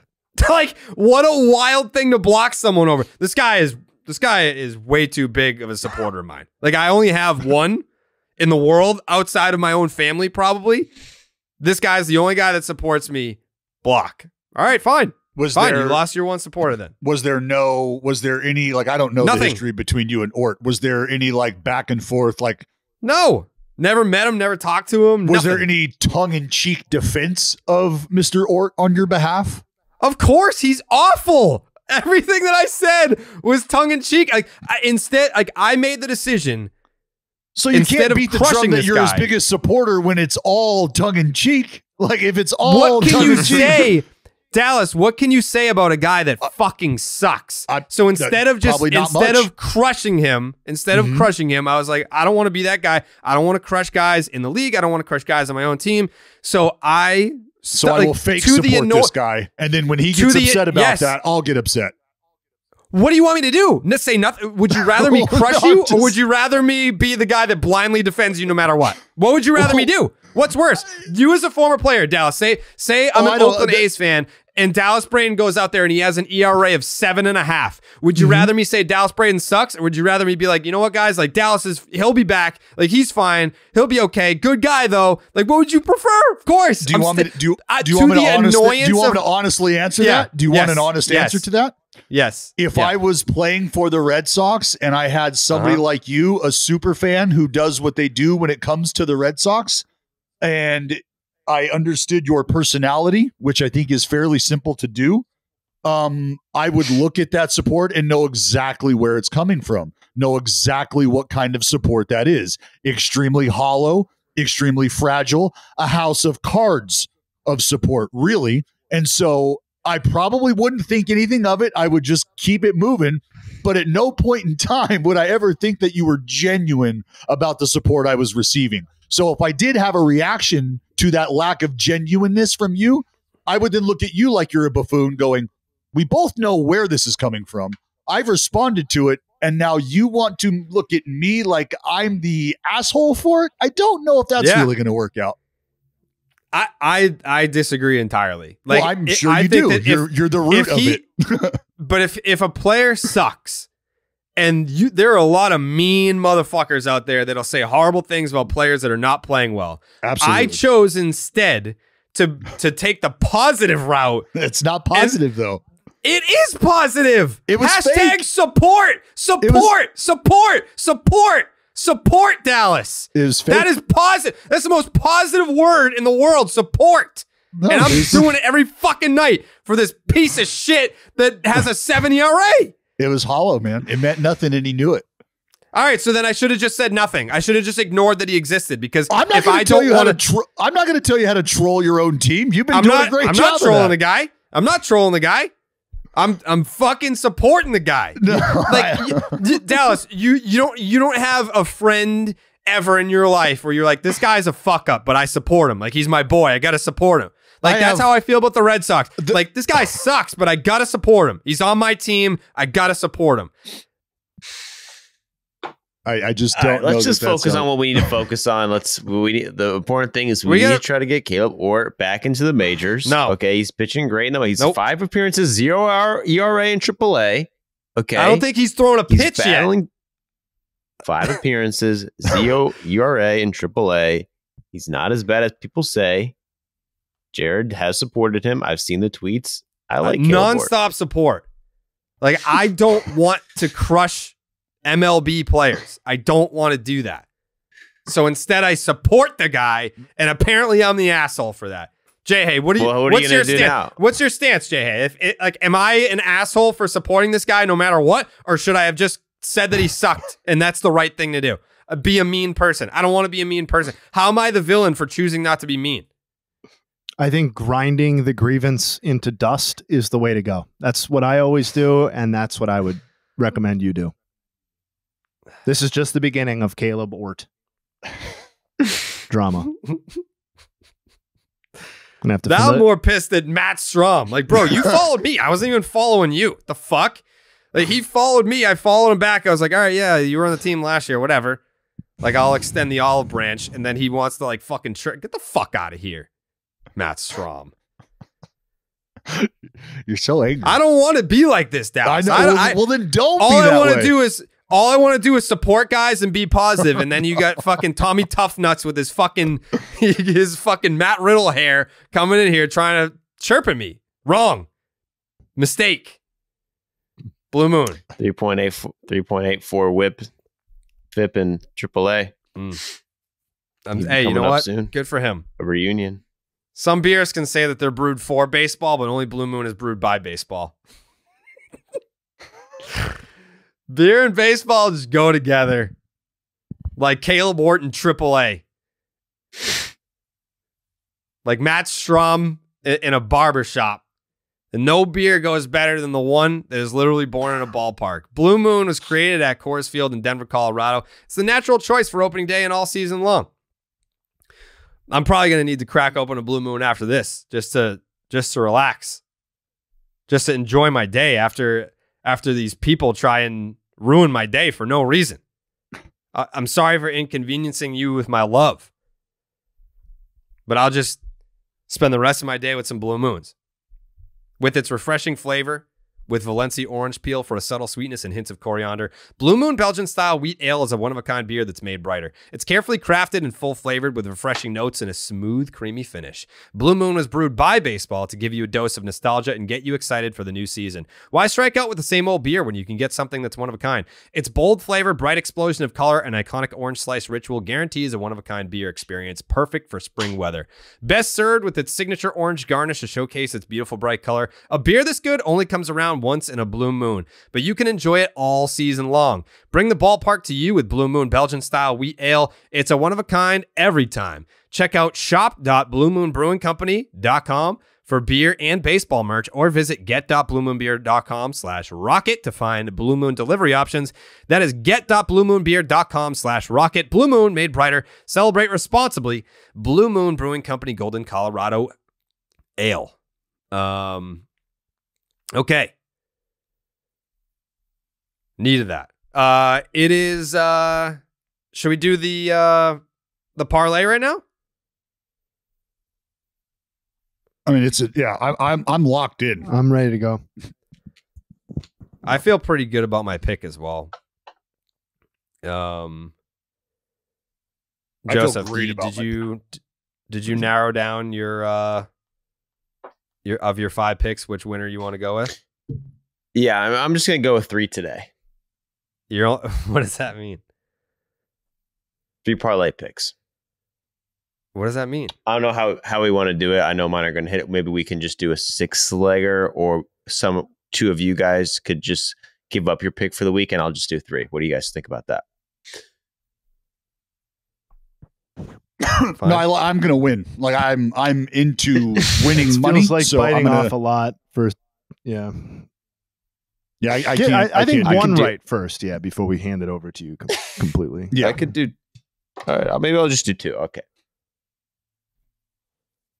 Okay. But do I go first? I go first. I tell go everyone first. my pick. Go first. I'm gonna go around Ronald Acuña Jr. You can't even take him for hits because that's how many hits he gets. If you take him for hits, you got to go 2 hits, 1.5 hits. So what you do instead of going for hits, you go total bases, 1.5. Ronald Acuña total bases. You got over Ronnie 1.5. hitting a double. I think he hits a leadoff double, and we don't even have to sweat it. I like that, Joe. I like that. I'll follow up and make it super simple. It will be Ruiz stealing a bag. He's going to steal 60 more of them later this year. So just get on the train now. I will do my best to pick a different spot here because I know it can get a little boring just rolling Ruiz out there time and time again. But I have done very well with Ruiz running his ass off all across the bases, and you should too. I care about you, so I want you to do well. That's not tongue in cheek. I know you're going to get a lot of tongue in cheek on this podcast. Not from me. Not from me. Mm-hmm. I care. I really care. I genuinely care. Do you? I do. That's interesting. I care too. And you know what, Dallas? Sometimes caring, all it does is get you in trouble. So I guess what the world is telling me today is just be an asshole. Just be yourself. Just be mean. Just be mean-spirited. Just say fucked up shit to players that are all these pussies are going to fucking cry about it anyway. Hey, if you don't have anything nice to say, though, you know what you could always do? What? Not say anything at all. I mean, it's literally my job to say something. I thought we were doing the parlay. Yeah, we are. This is. We are. Thank you, Jay. Thank you. Bring him back. Bring him back. Yeah. Do we have? Does DraftKings have odds on the next time that Matt Strom is going to fucking cry on Twitter? I'll take the over. Wow. Are we waiting for Jake to look that up or bitter? Yeah, Jake, can you look that up? So bitter. About what? God. About what? I don't know. I don't know what has got you fired up this morning. I don't know why you want to jump in the middle of Matt Strom shit right now because he has a friend. But man, I mean, I think we would all be so lucky to have friends like that. Yeah, it would. Yeah, it would be nice to have a friend that would take your side when you've been wronged. Well, see, but what I'm learning, Jared, is I was ready to fire back at Stromy, but what I'm learning is you don't appreciate that kind of stuff as a friend. So I'm going to lay out and I'm going to let you know you don't need my help anyway. But I mean, this may be an instance He just got owned. Just got where owned. I would help, but no ratio. So what's your parlay leg? I am also going to be dipping into that Braves-Dodgers game. You've got Gavin Stone on the mound for the Dodgers. Has only made one big league start. It did not go particularly well. 4 innings, 8 hits, 5 runs, 4 earned, couple walks, and he's a right-hander. You know who does really well against right-handed pitching? Ozzy Albies. Yeah, he actually does do really well. But so does Ronald Acuña Jr. Why did I see earlier that Ozzy led the majors against right-handed pitching, but I don't see him now. I was going to pick Ozzy Albies. Anyways, Ronald Acuña Jr. is hitting .346 with a 10.23 OPS against right-handed pitching. So I'm going to go with Ronald Acuña Jr. to get a hit as part of this parlay. Jake, are you adding a leg here? I am not. I'm retiring from the parlay. We're moving to a 4-leg parlay, so the odds aren't like plus 1,500 every time. Okay. That makes sense. Okay. So what's the final parlay? I didn't give mine. Mine's Rangers. Oh, Money line against the Pirates tonight. Dane Dunning, 1.69 ERA against Luis Ortiz. Young arm. I'm also fading young arms. There it is. Rangers minus 130. Okay. Is there any way we can get those odds by the end of the pod, Jake? Yeah, I'll shoot him out right now. Should get a response pretty quick. Okay. All right. There you go. That is can we get a recap of what that is? Ruiz to get a steal. Rangers money line. Acuña over 1.5 total bases. And what was yours? Wait, did Joey also go Acuña? Total bases. Oh, all right. Fuck. I missed that. Sorry. We can do both. I mean, if you want to copy, it's not a big deal. It's all right. I'm going to do Matt Olson. Tell me I'm the worst. I'm the worst at picking, but you copy my pick. Oh, I'm going to go Matt Olson. Copy me. Oh, it makes Matt sense. Olson 2+ total bases. Matt Olson is third in the big leagues in slugging percentage against right-handed pitching. It goes Aaron Judge, Nolan Gorman, and Matt Olson. So Matt Olson 2+ total bases is my pick. Doubles machine. Okay. Aaron Hicks got designated for assignment. And how did that make you feel? Because I care about the players and I don't like to kick them when they're down or when things are going poorly. It made me feel sad. Yeah. Felt bad for the guy. It's not like he's out there trying to suck. I hear that you are so supportive, they're going to change the name from Jockstrap to a Carabas. Are you wearing a Carabas? The best supporter around. I don't know that I said anything supportive of Aaron Hicks, but I don't know that I ever, because he was another guy that I remember when we did the Spikes Up tour, he was the one guy that wouldn't come on the bus, so I never said anything. Yeah. Once you get on my petty list, then there's no coming back from that. And Colin McHugh, Chris Archer. Yeah, Colin McHugh, Chris Archer, Matt Strom, Kaleb Ort, Pablo Sandoval. Clay Buchholz is the only player to go on and come off. That's it. And now Aaron Hicks is on my petty list. Hate you forever. Will forever hold a grudge. So, yeah. Well, it comes a time in every ball player's life, Jared. That what? That you're not as good as you once were? Or maybe in Kaleb Ort's case, you were never good. Pretty good. Pretty good baseball player. Kaleb Ort? Yeah. I mean, maybe not having a great run at the big league level, but overall, pretty good baseball player. I would venture to guess. Just as a guy who got to the big leagues. He would be good. I tell you, we bring up Kaleb Ort one more time, we can take the ratings for this podcast and drag it down to the bottom of the fucking ocean. Oh! Kaleb Ort. Jeez. Davy Jones locker. Yeah. Is anyone surprised by the Aaron Hicks DFA? I don't know that I would have called it inevitable, but it wasn't super surprising. Yankee fans were like, oh my God, I can't believe it finally happened. They actually did it. Why wouldn't they? He's been awful. Yeah, I think it was just surprising based on the fact he had, 2 full seasons after this one remaining. I think it's just that money is not going to impact the Yankees, I shouldn't think, but I think it is reasonably unusual to see a guy released with that much time remaining on his contract, even if the stats justify it or have justified it for a little while. Although I found at least the Yankees fans that showed up on my timeline just debasing themselves over the Aaron Hicks release. I think I saw, what did Hub say? It was Christmas morning. Didn't this team used to win titles? Yeah. Pathetic. Well, a long time ago, yeah.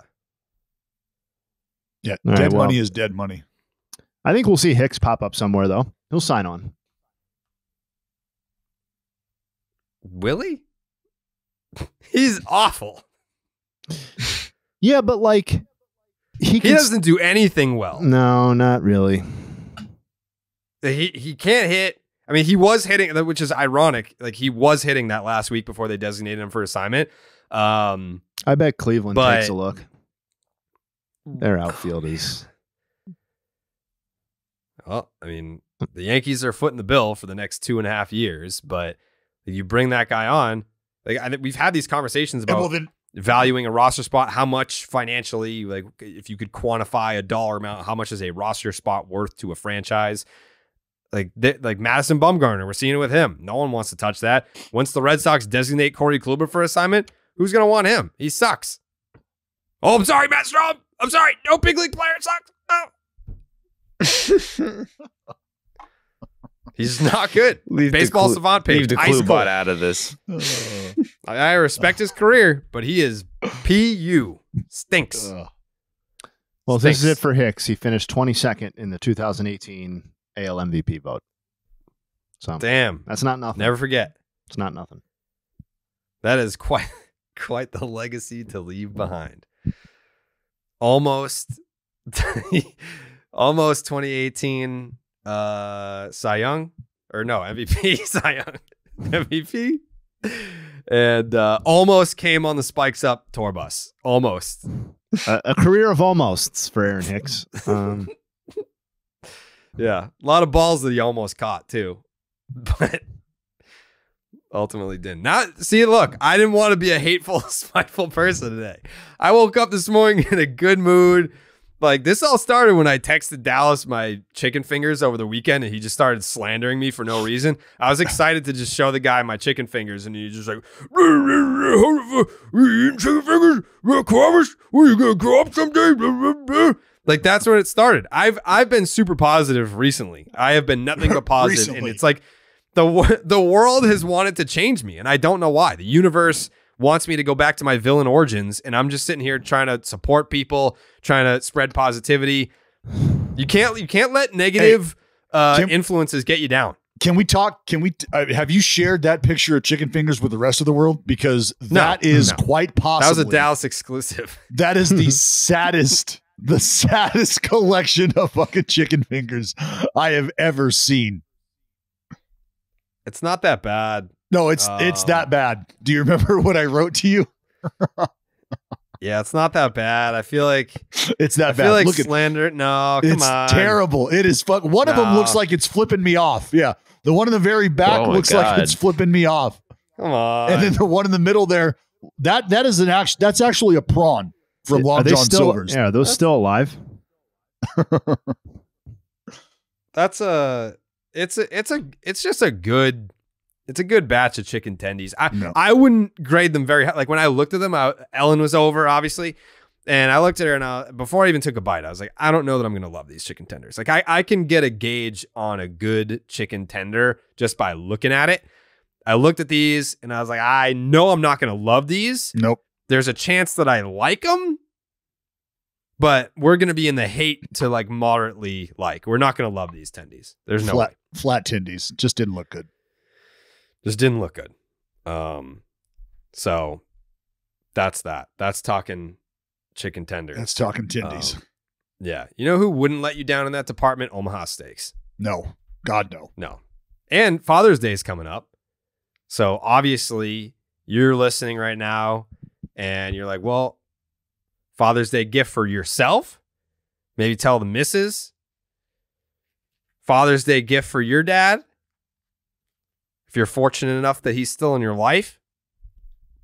You've got Omaha Steaks waiting to just give you a great deal for a Father's Day gift. And with Father's Day right around the corner, what do you give to the man who has everything? Well, the Father's Day experts at Omaha Steaks have made it easy to put a smile on the big guy's face this summer with hand-selected packages. Head on over to omahasteaks.com, use the promo code DEAD, D-E-A-D, at checkout and get $30 off your qualifying order. Packages can include fork tender, bacon-wrapped filet mignons, or other gourmet grillables like the air-chilled boneless chicken breasts, burgers, jumbo franks, and many more favorites. Don't forget to save room for dessert.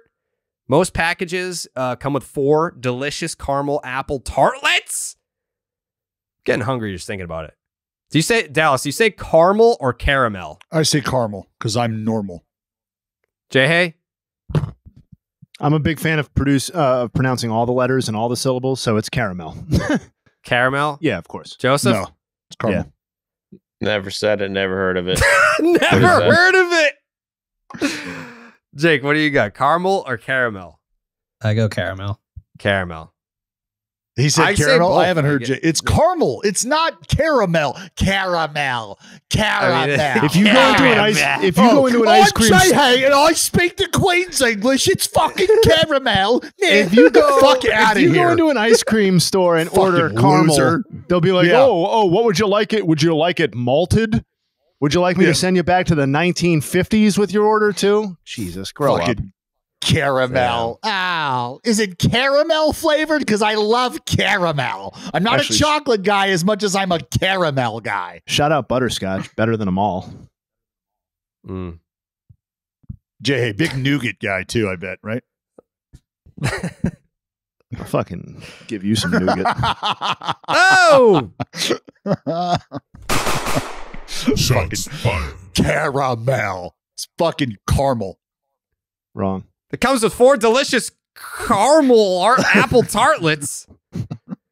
Also, check out the other hand-selected packages that are guaranteed to make Dad's day. Because if there's one thing we know, it's that dads want steak.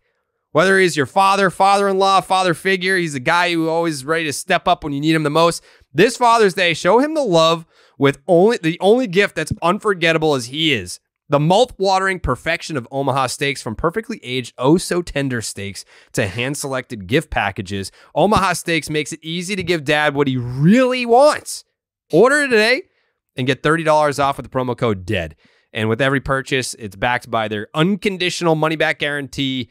Minimum order may be required. See the site for details. Omaha Steaks, the world's best beef, naturally aged for the ultimate in tenderness, juiciness, and flavor. Omaha Steaks knows exactly what dads want, and that is steaks. Get it. I love it. Steaks. Get it for your dad, your dad's dad, your dad's dad's dad, or whoever that guy is that's always there when you wake up in the morning. Like, you get it for him too. Yeah. You reminded me of the fucking oh god, the movie Kingpin, where the kids talk. He's like, sometimes when I wake up in the morning, Big Earn's still there. Because Big Earn is fucking splitting that 10-7 on your madre, homie. Oh man, Big Earn just rolling that rose ball all the way down Mama's alley, bud. That's why Big Earn's still there in the morning. So get him some Omaha steaks too.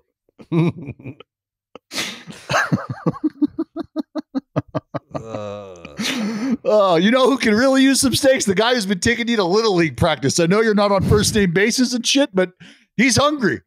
Help him out. Jesus Christ. Oh, it's so good. Oh, fuck.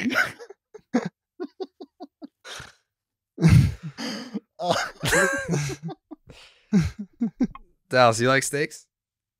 Love steaks. Yeah. Love steaks. Maybe I'll get you some steaks for Father's Day. Please do. I will.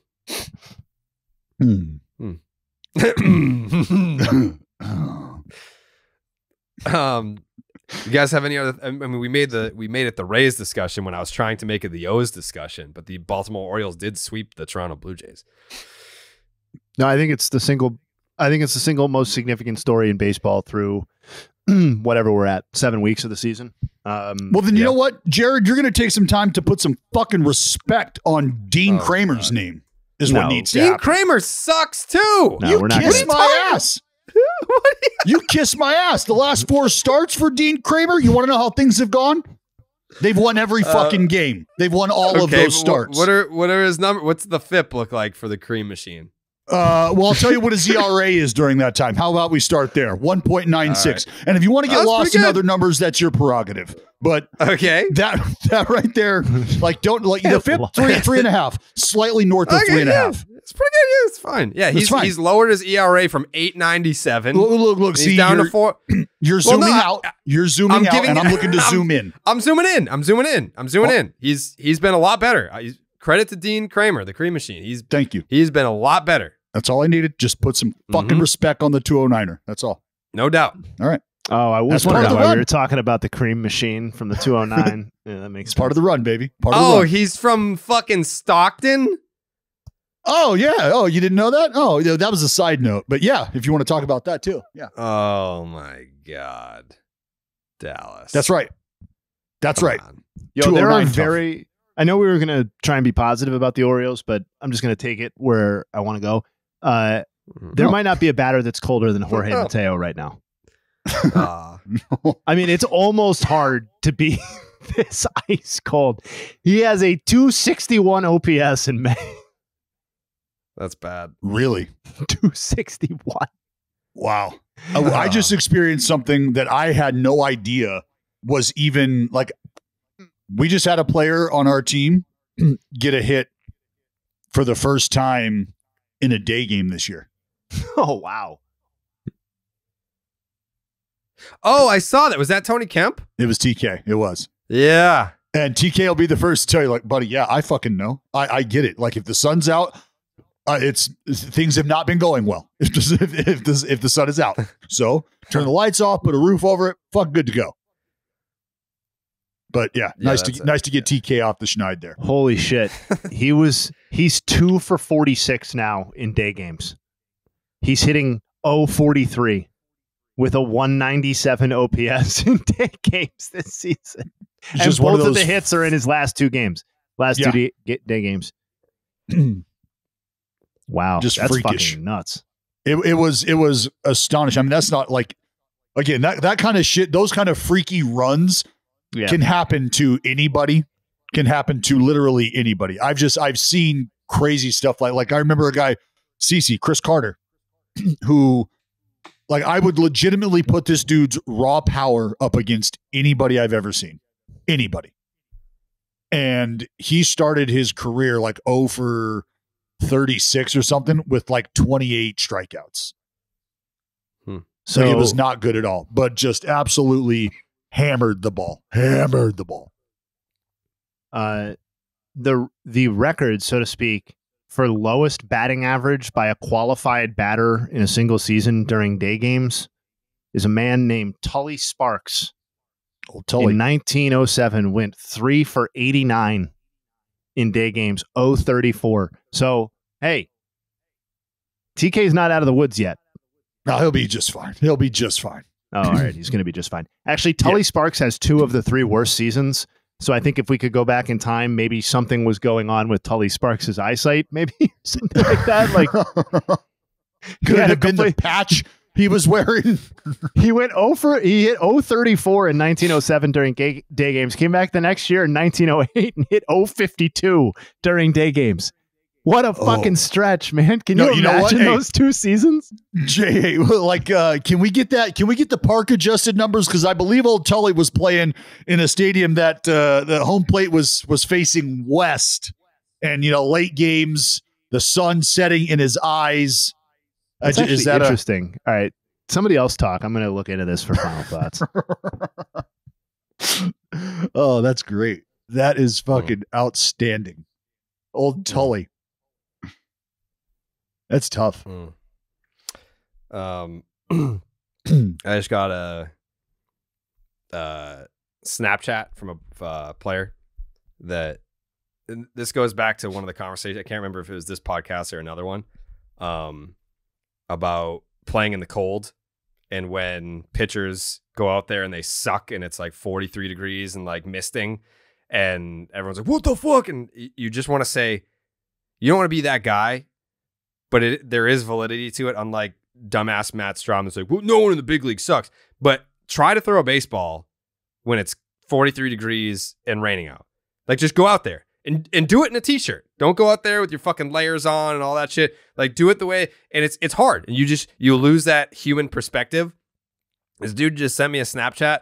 The caption was, "Looking slider got 95." And it was just a like melon-sized purple welt on his fucking his love handle. And I mean, like, that must suck. So like, that's gonna hurt for a long time. And baseball is every single day. So like, we just think that you go out there and it's like, oh, he got hit by a pitch, and you don't think about it. He's on base and your life goes on. Like, imagine trying to play baseball when your fucking ribs are bruised and there's nothing you can say about it. Fuck that. I always laugh. Like, this is the one thing that I tip my cap to hitters on. When you foul a ball off your leg, you foul a ball off your foot. Those are things where if you do it hard enough, those don't go away. Like, those lumps and those indentations, those don't go away. Those are with you forever. Por vida, homie, for life. And imagine lining a fucking 104 mile an hour foul ball off your shin or then off the top of your foot. And we see guys, this happens to them twice, maybe even 3 times in an at bat where they end up hitting the same leg or the same area of the foot. And then they got to go out and they got to fucking hit. They got to stay in the at bat. It happened to Tony Kemp yesterday. He fucking scorched a ball off the top of his foot and was like, I don't think I can even fucking stand up right now. This shit hurts so bad. And it was perfect because I started talking about how I said, and I'll tell you right now, for me as a pitcher, what I always like to do is go off speed and get a good idea after that of just how comfortable a guy was on his front foot. And literally, as I said, how comfortable a guy is on his front foot, our camera had the shot of Tony Kemp touching down on his front foot, and you could see his face. He was like, like, fuck, that hurts. And he had to go walk it off a little. So I've always been like, you know what? All bullshit aside, as dumb as hitters are, it takes a fucking nutsack to just be like, yeah, you know what? That's insurmountable pain I'm feeling right now. Let's get ready for the 2-2 pitch. A little update here. I'm getting some text messages about this Strom and Ort situation. From Wait, is this podcast streaming live? Yes. Well, I mean, it's on Twitter. Like, this is all unfolding on Twitter. And someone said, just an absolute death wish right here. Just got to be smarter. It just cannot happen. It's called feel. You can't teach it. I mean, listen, I know Strom's your guy, but it does not seem like the general consensus has his back on this one. And here's the thing, Dallas, which is crazy. I thought I was your guy. No. I think you've misinterpreted all. Like, I wasn't. There's no. I wasn't defending Stromy. I was saying I understand like where he's coming from. Like in the battle between you two, I am a bystander. I always have to rib you. I don't think you should be a bystander. He's defending Kaleb Ort, who sucks because he was a former teammate. Sure. You're my current teammate. Well, I was defending you should have this dude in a fucking headlock right now. I'm defending the premise of a Major League Baseball player not sucking by virtue of getting to the big leagues. You two are arguing about his performance at the big league level right now, which undeniably is not good. So you labeling him as a sucky Major League Baseball player is accurate to an extent. But then I understand where Strom was coming from, saying, look, you get to the fucking big leagues, you don't suck. And I would say, yeah, you're right. But also, Stromy, when I had a fucking 9 ERA, I couldn't look my grandmother in the eye and tell her that I was a quality Major League Baseball player at the time. I couldn't do that. Yeah, so I understand. Yeah, I had some thoughts, some notes here on the hot streak that Ronald Acuña Jr. has been on. I'm starting to get a little. I get in these, and it's the Asperger's. I'm self-diagnosed, but like I know that it's there. I'm getting fixated on fly ball distance. That's like my new kink. I don't know why. Fly ball distance is my new kink. So I've been looking, or it's hard to ignore. if you're watching the Braves on a nightly basis and you see Ronald Acuña Jr. hitting home run after home run, and you look up and you're like, well, these are going pretty far. The average fly ball distance on a home run this year is 395.2 feet. 395.2. Ronald Acuña Jr., his last 5 home runs are averaging 445.5 feet. They're averaging he's averaging almost 450 on his last 5 homers. That's which goes back to, I waylaying believe, May baseballs. 10th. That is waylaying Yeah. baseballs. Yeah. He is crushing baseballs. The average exit velocity on a home run, the average exit velocity on a home run this season is 104.8 miles per hour. 104.8. Ronald Acuña Jr., his last 5 home runs, 112.8. He's averaging almost a $113 exit velocity on his last 5 home runs. The average exit velocity, I mean, it's, and on the season, his home runs overall are $111.5. So, I mean, like this kick that he's been on, like the last 5 home runs that have been absolute piss missiles, like it's a tick up from what he's been doing the whole year. Not that it's not like he has like 20 home runs, like it's a whatever sample size, but he is hitting memos. Yeah, those balls are launched 440. That's fucking touched. Squaring it up. Great. MVP. Joseph, any thoughts? Yeah, no. Is there if Ronald Acuña Jr. stays healthy, obviously he's the favorite for National League MVP. Who's the guy that poses the biggest threat to him winning? It's a good question. Right now, it's not really a competition. Yeah, I mean, is there a closer second right now to be had? No, I highly doubt that. Like that's going to take like a month of somebody turning it on to put themselves in a conversation. What's happened before? Kyle Schwarber hit like 50 home runs in June one year. Yes, he did. I mean, you can make a pretty compelling somebody's argument. Gonna get hot. You can make a compelling argument that his closest comparable in terms of value in the NL so far has been his teammate Sean Murphy, and nobody is going to give Sean Murphy any MVP consideration over Ronald Acuña, and they probably shouldn't. But I mean, who has been a better player in the NL than Sean Murphy this year, other than Acuña? I can't name that person. Maybe Freddie Freeman. How has Marcus Semien is leading the majors in wins above replacement? At least by Fangraphs, Acuña is leading it, but it's not much over Semien. They're tied on B-War. Yeah. Semien gets a lot of credit for his defense and is doing that again this year. Yeah, as he should. Yeah. I'm not trying to diminish it. It's just that's where, I mean, his best seasons have been driven by some pretty insane defensive performance in terms of WAR and stuff like that. That's very, like, if you look at B-War, which I know I'm usually an F-War guy, but I just had ESPN open, so I believe they use B-War. It goes Semien and Acuña both have 3 wins above replacement. And then Luis Robert, Chappie, Wander Franco, Kevin Kiermaier, Bo Bichette, Taylor Walls, and then you get all the way down to 9th. Dansby Swanson is a 2.1 wins above replacement. That's the next closest guy in the NL. I mean, hey, how about fucking Kevin Kiermaier? You guys see the catch that he was made? outstanding. Yeah. That was fucking unbelievable, dude. That is the pinnacle.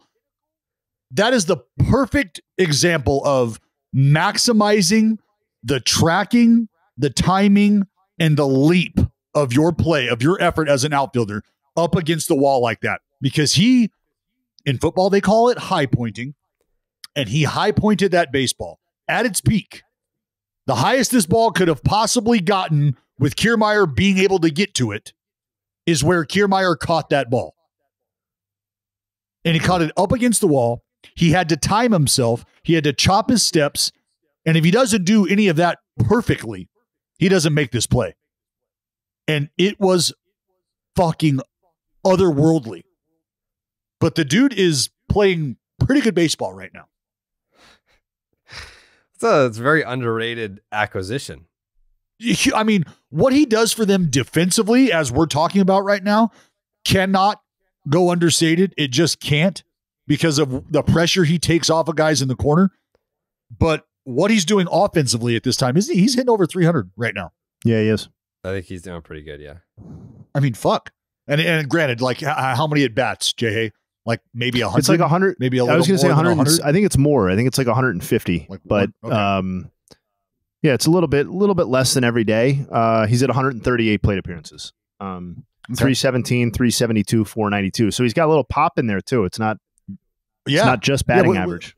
What's he got, like 4 or 5 homers? 3, 4, 5, somewhere around there? Yeah, 3 homers. 3. 5 steals. Yeah. Yeah, so 9 a sexy doubles, 2 little triples. Quiet acquisition, but because I think a lot of people are like, yeah, offense, meh. It's Kiermaier. He's going to play great center field for it. Is it going to be every day? I don't know. And it's because of what the offense could or won't be. But as of right now, 138 plate appearances, hitting north of 300 with a little bit of thump there. Fucking take that. Not to completely derail us, but the Kiermaier thing, maybe go to Savant's outfield jump page. Because I was like, oh, I wonder. I mean, I'm sure he's very high, but I was kind of curious where he ranked in that this year. And the top 5 in outfield jump to me is just fascinating. The names. Tatis, where are you at, Jay? I'm on Savant. It's under outfield jump, under the fielding category, and then feet versus average. So Fernando Tatis is 1. Suzuki in Chicago is 2. Kiermaier 3. Jackie Bradley Jr. 4. And then Jazz Chisholm 5. Reason that's interesting to me is you basically have 2 of the best pure defensive outfielders of their generation in Jackie and Kiermaier. You have a guy who hasn't been over here very long, and then you have 2 converted infielders who are presumably relying on mostly their athleticism and instincts in Jazz and Tatis. It's kind of interesting how Tatis goes to the outfield. He immediately is just like, yeah, I'm locked in. I'm just getting amazing jumps on every single baseball. Well, he's breaking news. What do we got? Got breaking news here. Oh my God.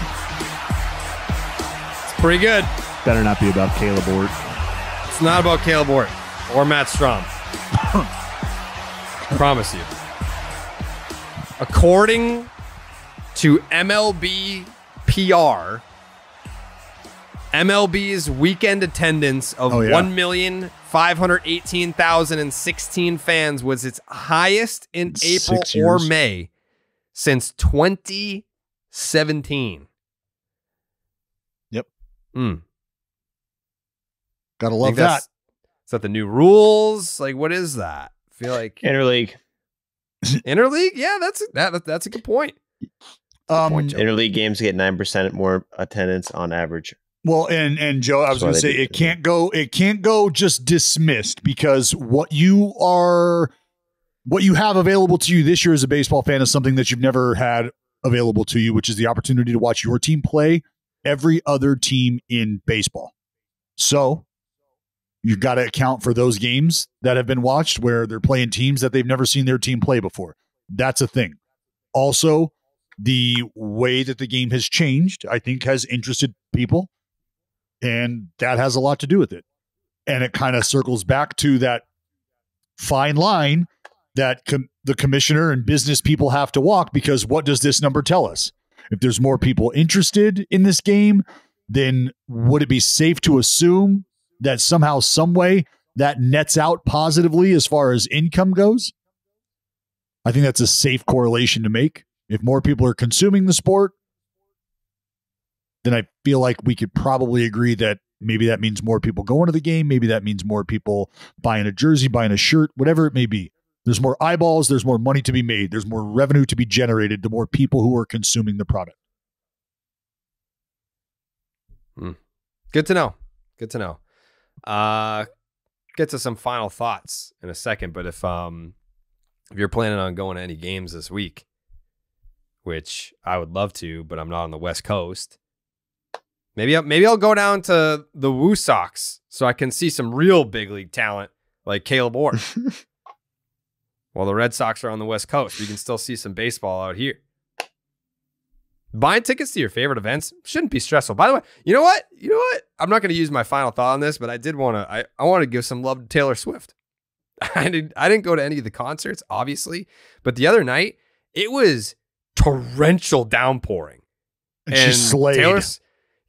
She was out there, did the whole set list. She was smiling, having the time of her life. Like, yeah, whatever. The fans stuck it out, but they're absolute lunatics. But Taylor Swift, I mean, I won't go outside if it's drizzling. I'll fuck up my hair. Like, remember Spikes Up tour Dallas in 20, I can't remember if it was 19 or 20. I think it was 19. The 19 one, like it was like spitting out and you're like, all right, let's go like dice these guys up. I'm like, I'm not going outside in the rain. Yeah. Taylor Swift calls me a pussy for that.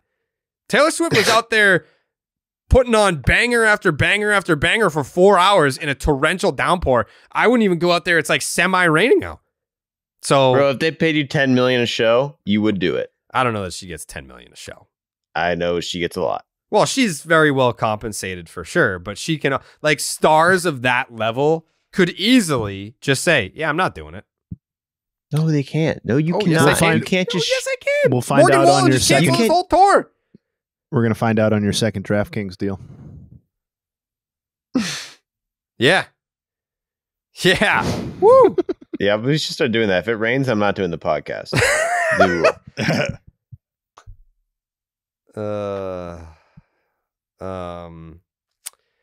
Anyways, buying tickets to your favorite events shouldn't be stressful. Game Time is the fast and easy way to buy tickets for all the sports, music, comedy, and theater near you. With killer deals on last-minute tickets and their best price guarantee, you can stop stressing over the tickets and start getting hyped for the fun that you'll have.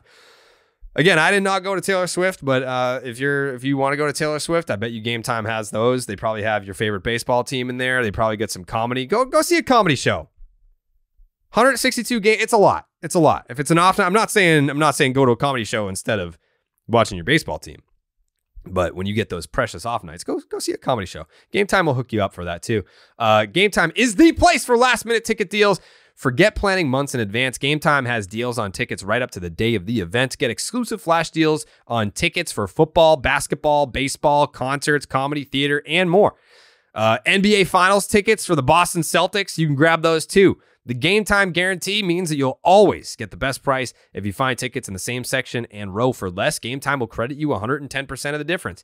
Get images of your seat right before you buy so you know exactly what to expect when you arrive. Buy tickets in a matter of seconds, 2 taps, and you're set. Tickets are sent directly to your phone so you never have to dig through your email. Download the Game Time app, create an account, use the promo code Jared, Jared, for $20 off your first purchase. Terms apply. Again, create an account and redeem the promo code Jared, $20 off. Download Game Time today. Last minute tickets, lowest price guaranteed. Final thoughts? I have a final thought. Yeah. What's up? Little Orioles love, this time of the minor league variety. Jackson Holliday, this is according to Eric Cross. Jackson Holliday has now gotten on base in all 35 games this season and in 40 straight games dating back to last season. The last time he didn't get on base was September 2nd, 2022.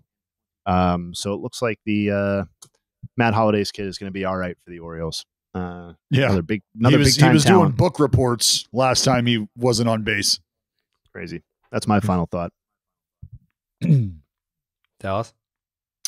I think I just go back to the division, the AL East, and what that looks like, how that's shaping up, and the fact that, like I said, with the ridiculous start that the Rays got off to, the Baltimore Orioles today, latter part of May, are just 2.5 back.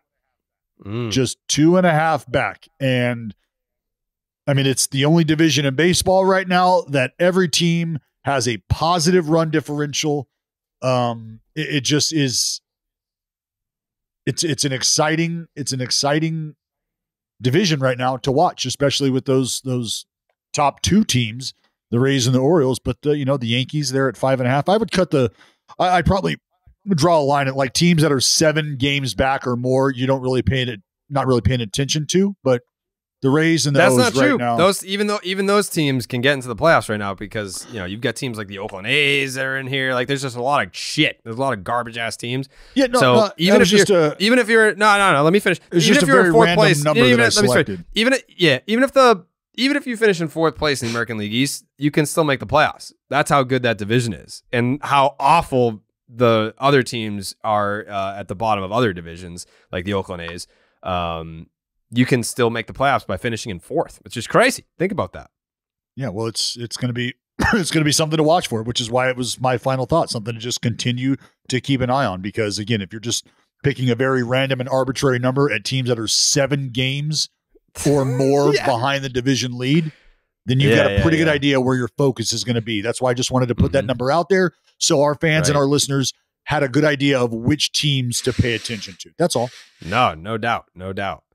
The Tampa Bay Rays, after beating the Yankees on May 5th, improved to 27-6.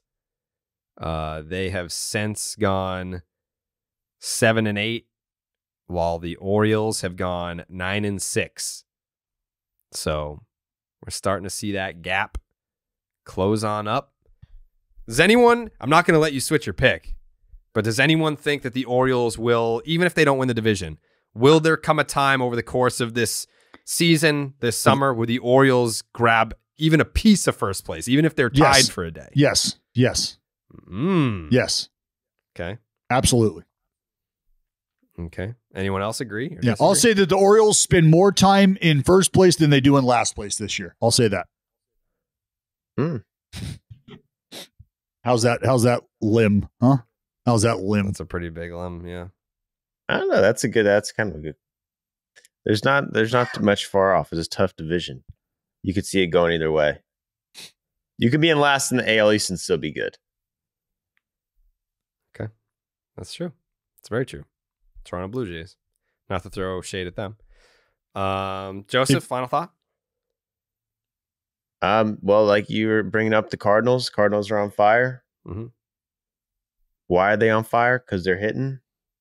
Why are they hitting? Because a guy named Nolan's on the team. Nolan Gorman, baby. Oh. Nolan. Oh, look at you. No one ever talks about the guy.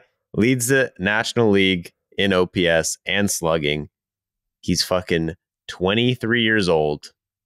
Mm-hmm. And he's been their best player. No one ever talks about him, but he is like one of the young, bright stars in MLB who, gets no attention. Do you think more people would talk about him if his name was Derek? I don't know. Yeah, he gets overshadowed a lot. Do you think he gets overshadowed because his name is Nolan and they already have a Nolan that's a star? No, but I think that's a factor. Why. If I think Nolan has something to do with it. I'm not sure. If you say the name Nolan, I don't think no one would know his first name either way. If you say the name Nolan, people automatically think of Nolan Arenado. Maybe Dallas thinks of Nolan Ryan. Yes. But if you're a modern day baseball fan, you say the name Nolan, you're thinking of Nolan Arenado. If his name was Derek Gorman or Vincenzo Gorman, then I guarantee you people are like, yeah, like Nolan Arenado's sick, but Vincenzo? Are you kidding me? That dude is nasty this year. Vinigo goes, baby. Vincenzo Gorman. Or Lars. Vincenzo Gorman. No, yeah, Jay, Lars Newbar is going to No, it's Gorman. Jay, it's Gorman. Yeah, it's Gorman. Vincenzo Gorman. To go along with Pedro Alonso. Yeah. Honestly, if you're a Cardinals fan and you're listening to this, if you get Vincenzo going in St. Louis, then, I mean, more people are going to talk about him. Like, that's an electric name. Vincenzo Gorman. Well, it's really like a midseason acquisition, right? Yeah. If you're a team lucky enough to add a Vincenzo Gorman to your lineup at the most pivotal time of the season. Yeah. How much can we give the Cardinals? I mean, honestly, this podcast just gives and gives to Cardinals. It really Nation. does, and they don't deserve it. The fans are so Not at mean. all. No, they're so mean. Yeah, a bunch of uneducated, ignorant fucking baseball fans. Vile group of fucking humans. Bet they've never even heard of Vincenzo Gorman. Yeah, didn't even know you had a Vincenzo Gorman in your own backyard. Entering play on Monday, Vincenzo Gourmand is hitting 302 with a 391 on base, has a league-leading 640 slug, a league-leading 1032 OPS, and a league-leading 180 OPS plus.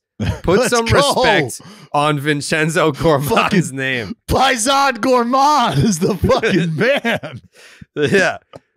Yeah. Thank you, Joe, for bringing that up. I would buy a Vincenzo Gourmand t-shirt. He's nasty. My final thought, Christopher Morel. How do you not talk about this guy and the couple of weeks that he's had? He made a season debut back on May 9th, homered, and has proceeded to hit 8 home runs in the 11 games that he has played this year. 17 for 46, 8 homers, 3 doubles. He's got the 1352 OPS, and he's the first Cub in franchise history, which obviously goes back to 1901, to hit 8 home runs in the first 11 games of a player's season. The Cubs have been He's around on pace for 92. Look at that, 92 Joe. home runs. Look at that. Segment's already. You're already getting ready. Christopher Morel produced more wins above replacement during this homer run than Eric Hosmer did for the entire Padres contract. Damn. You're an angry man. No, I'm never been better, actually. Interested to see what post-playing career looks like for him. Probably a lot of Ed Hardy t-shirts. Good. Wow. My God. He's spiteful today. Is that it? That's it. I need to eat food. All right, why don't you go eat food? We'll be back on Wednesday. Go to the DraftKings Sportsbook and ride with the Baseball is Dead parlay every single Monday. It's one pick from each guy. We'll be back on Wednesday, the debut of Joey's On Pace segment coming in hot. Enjoy the early week series, and we'll see you on Wednesday. We out.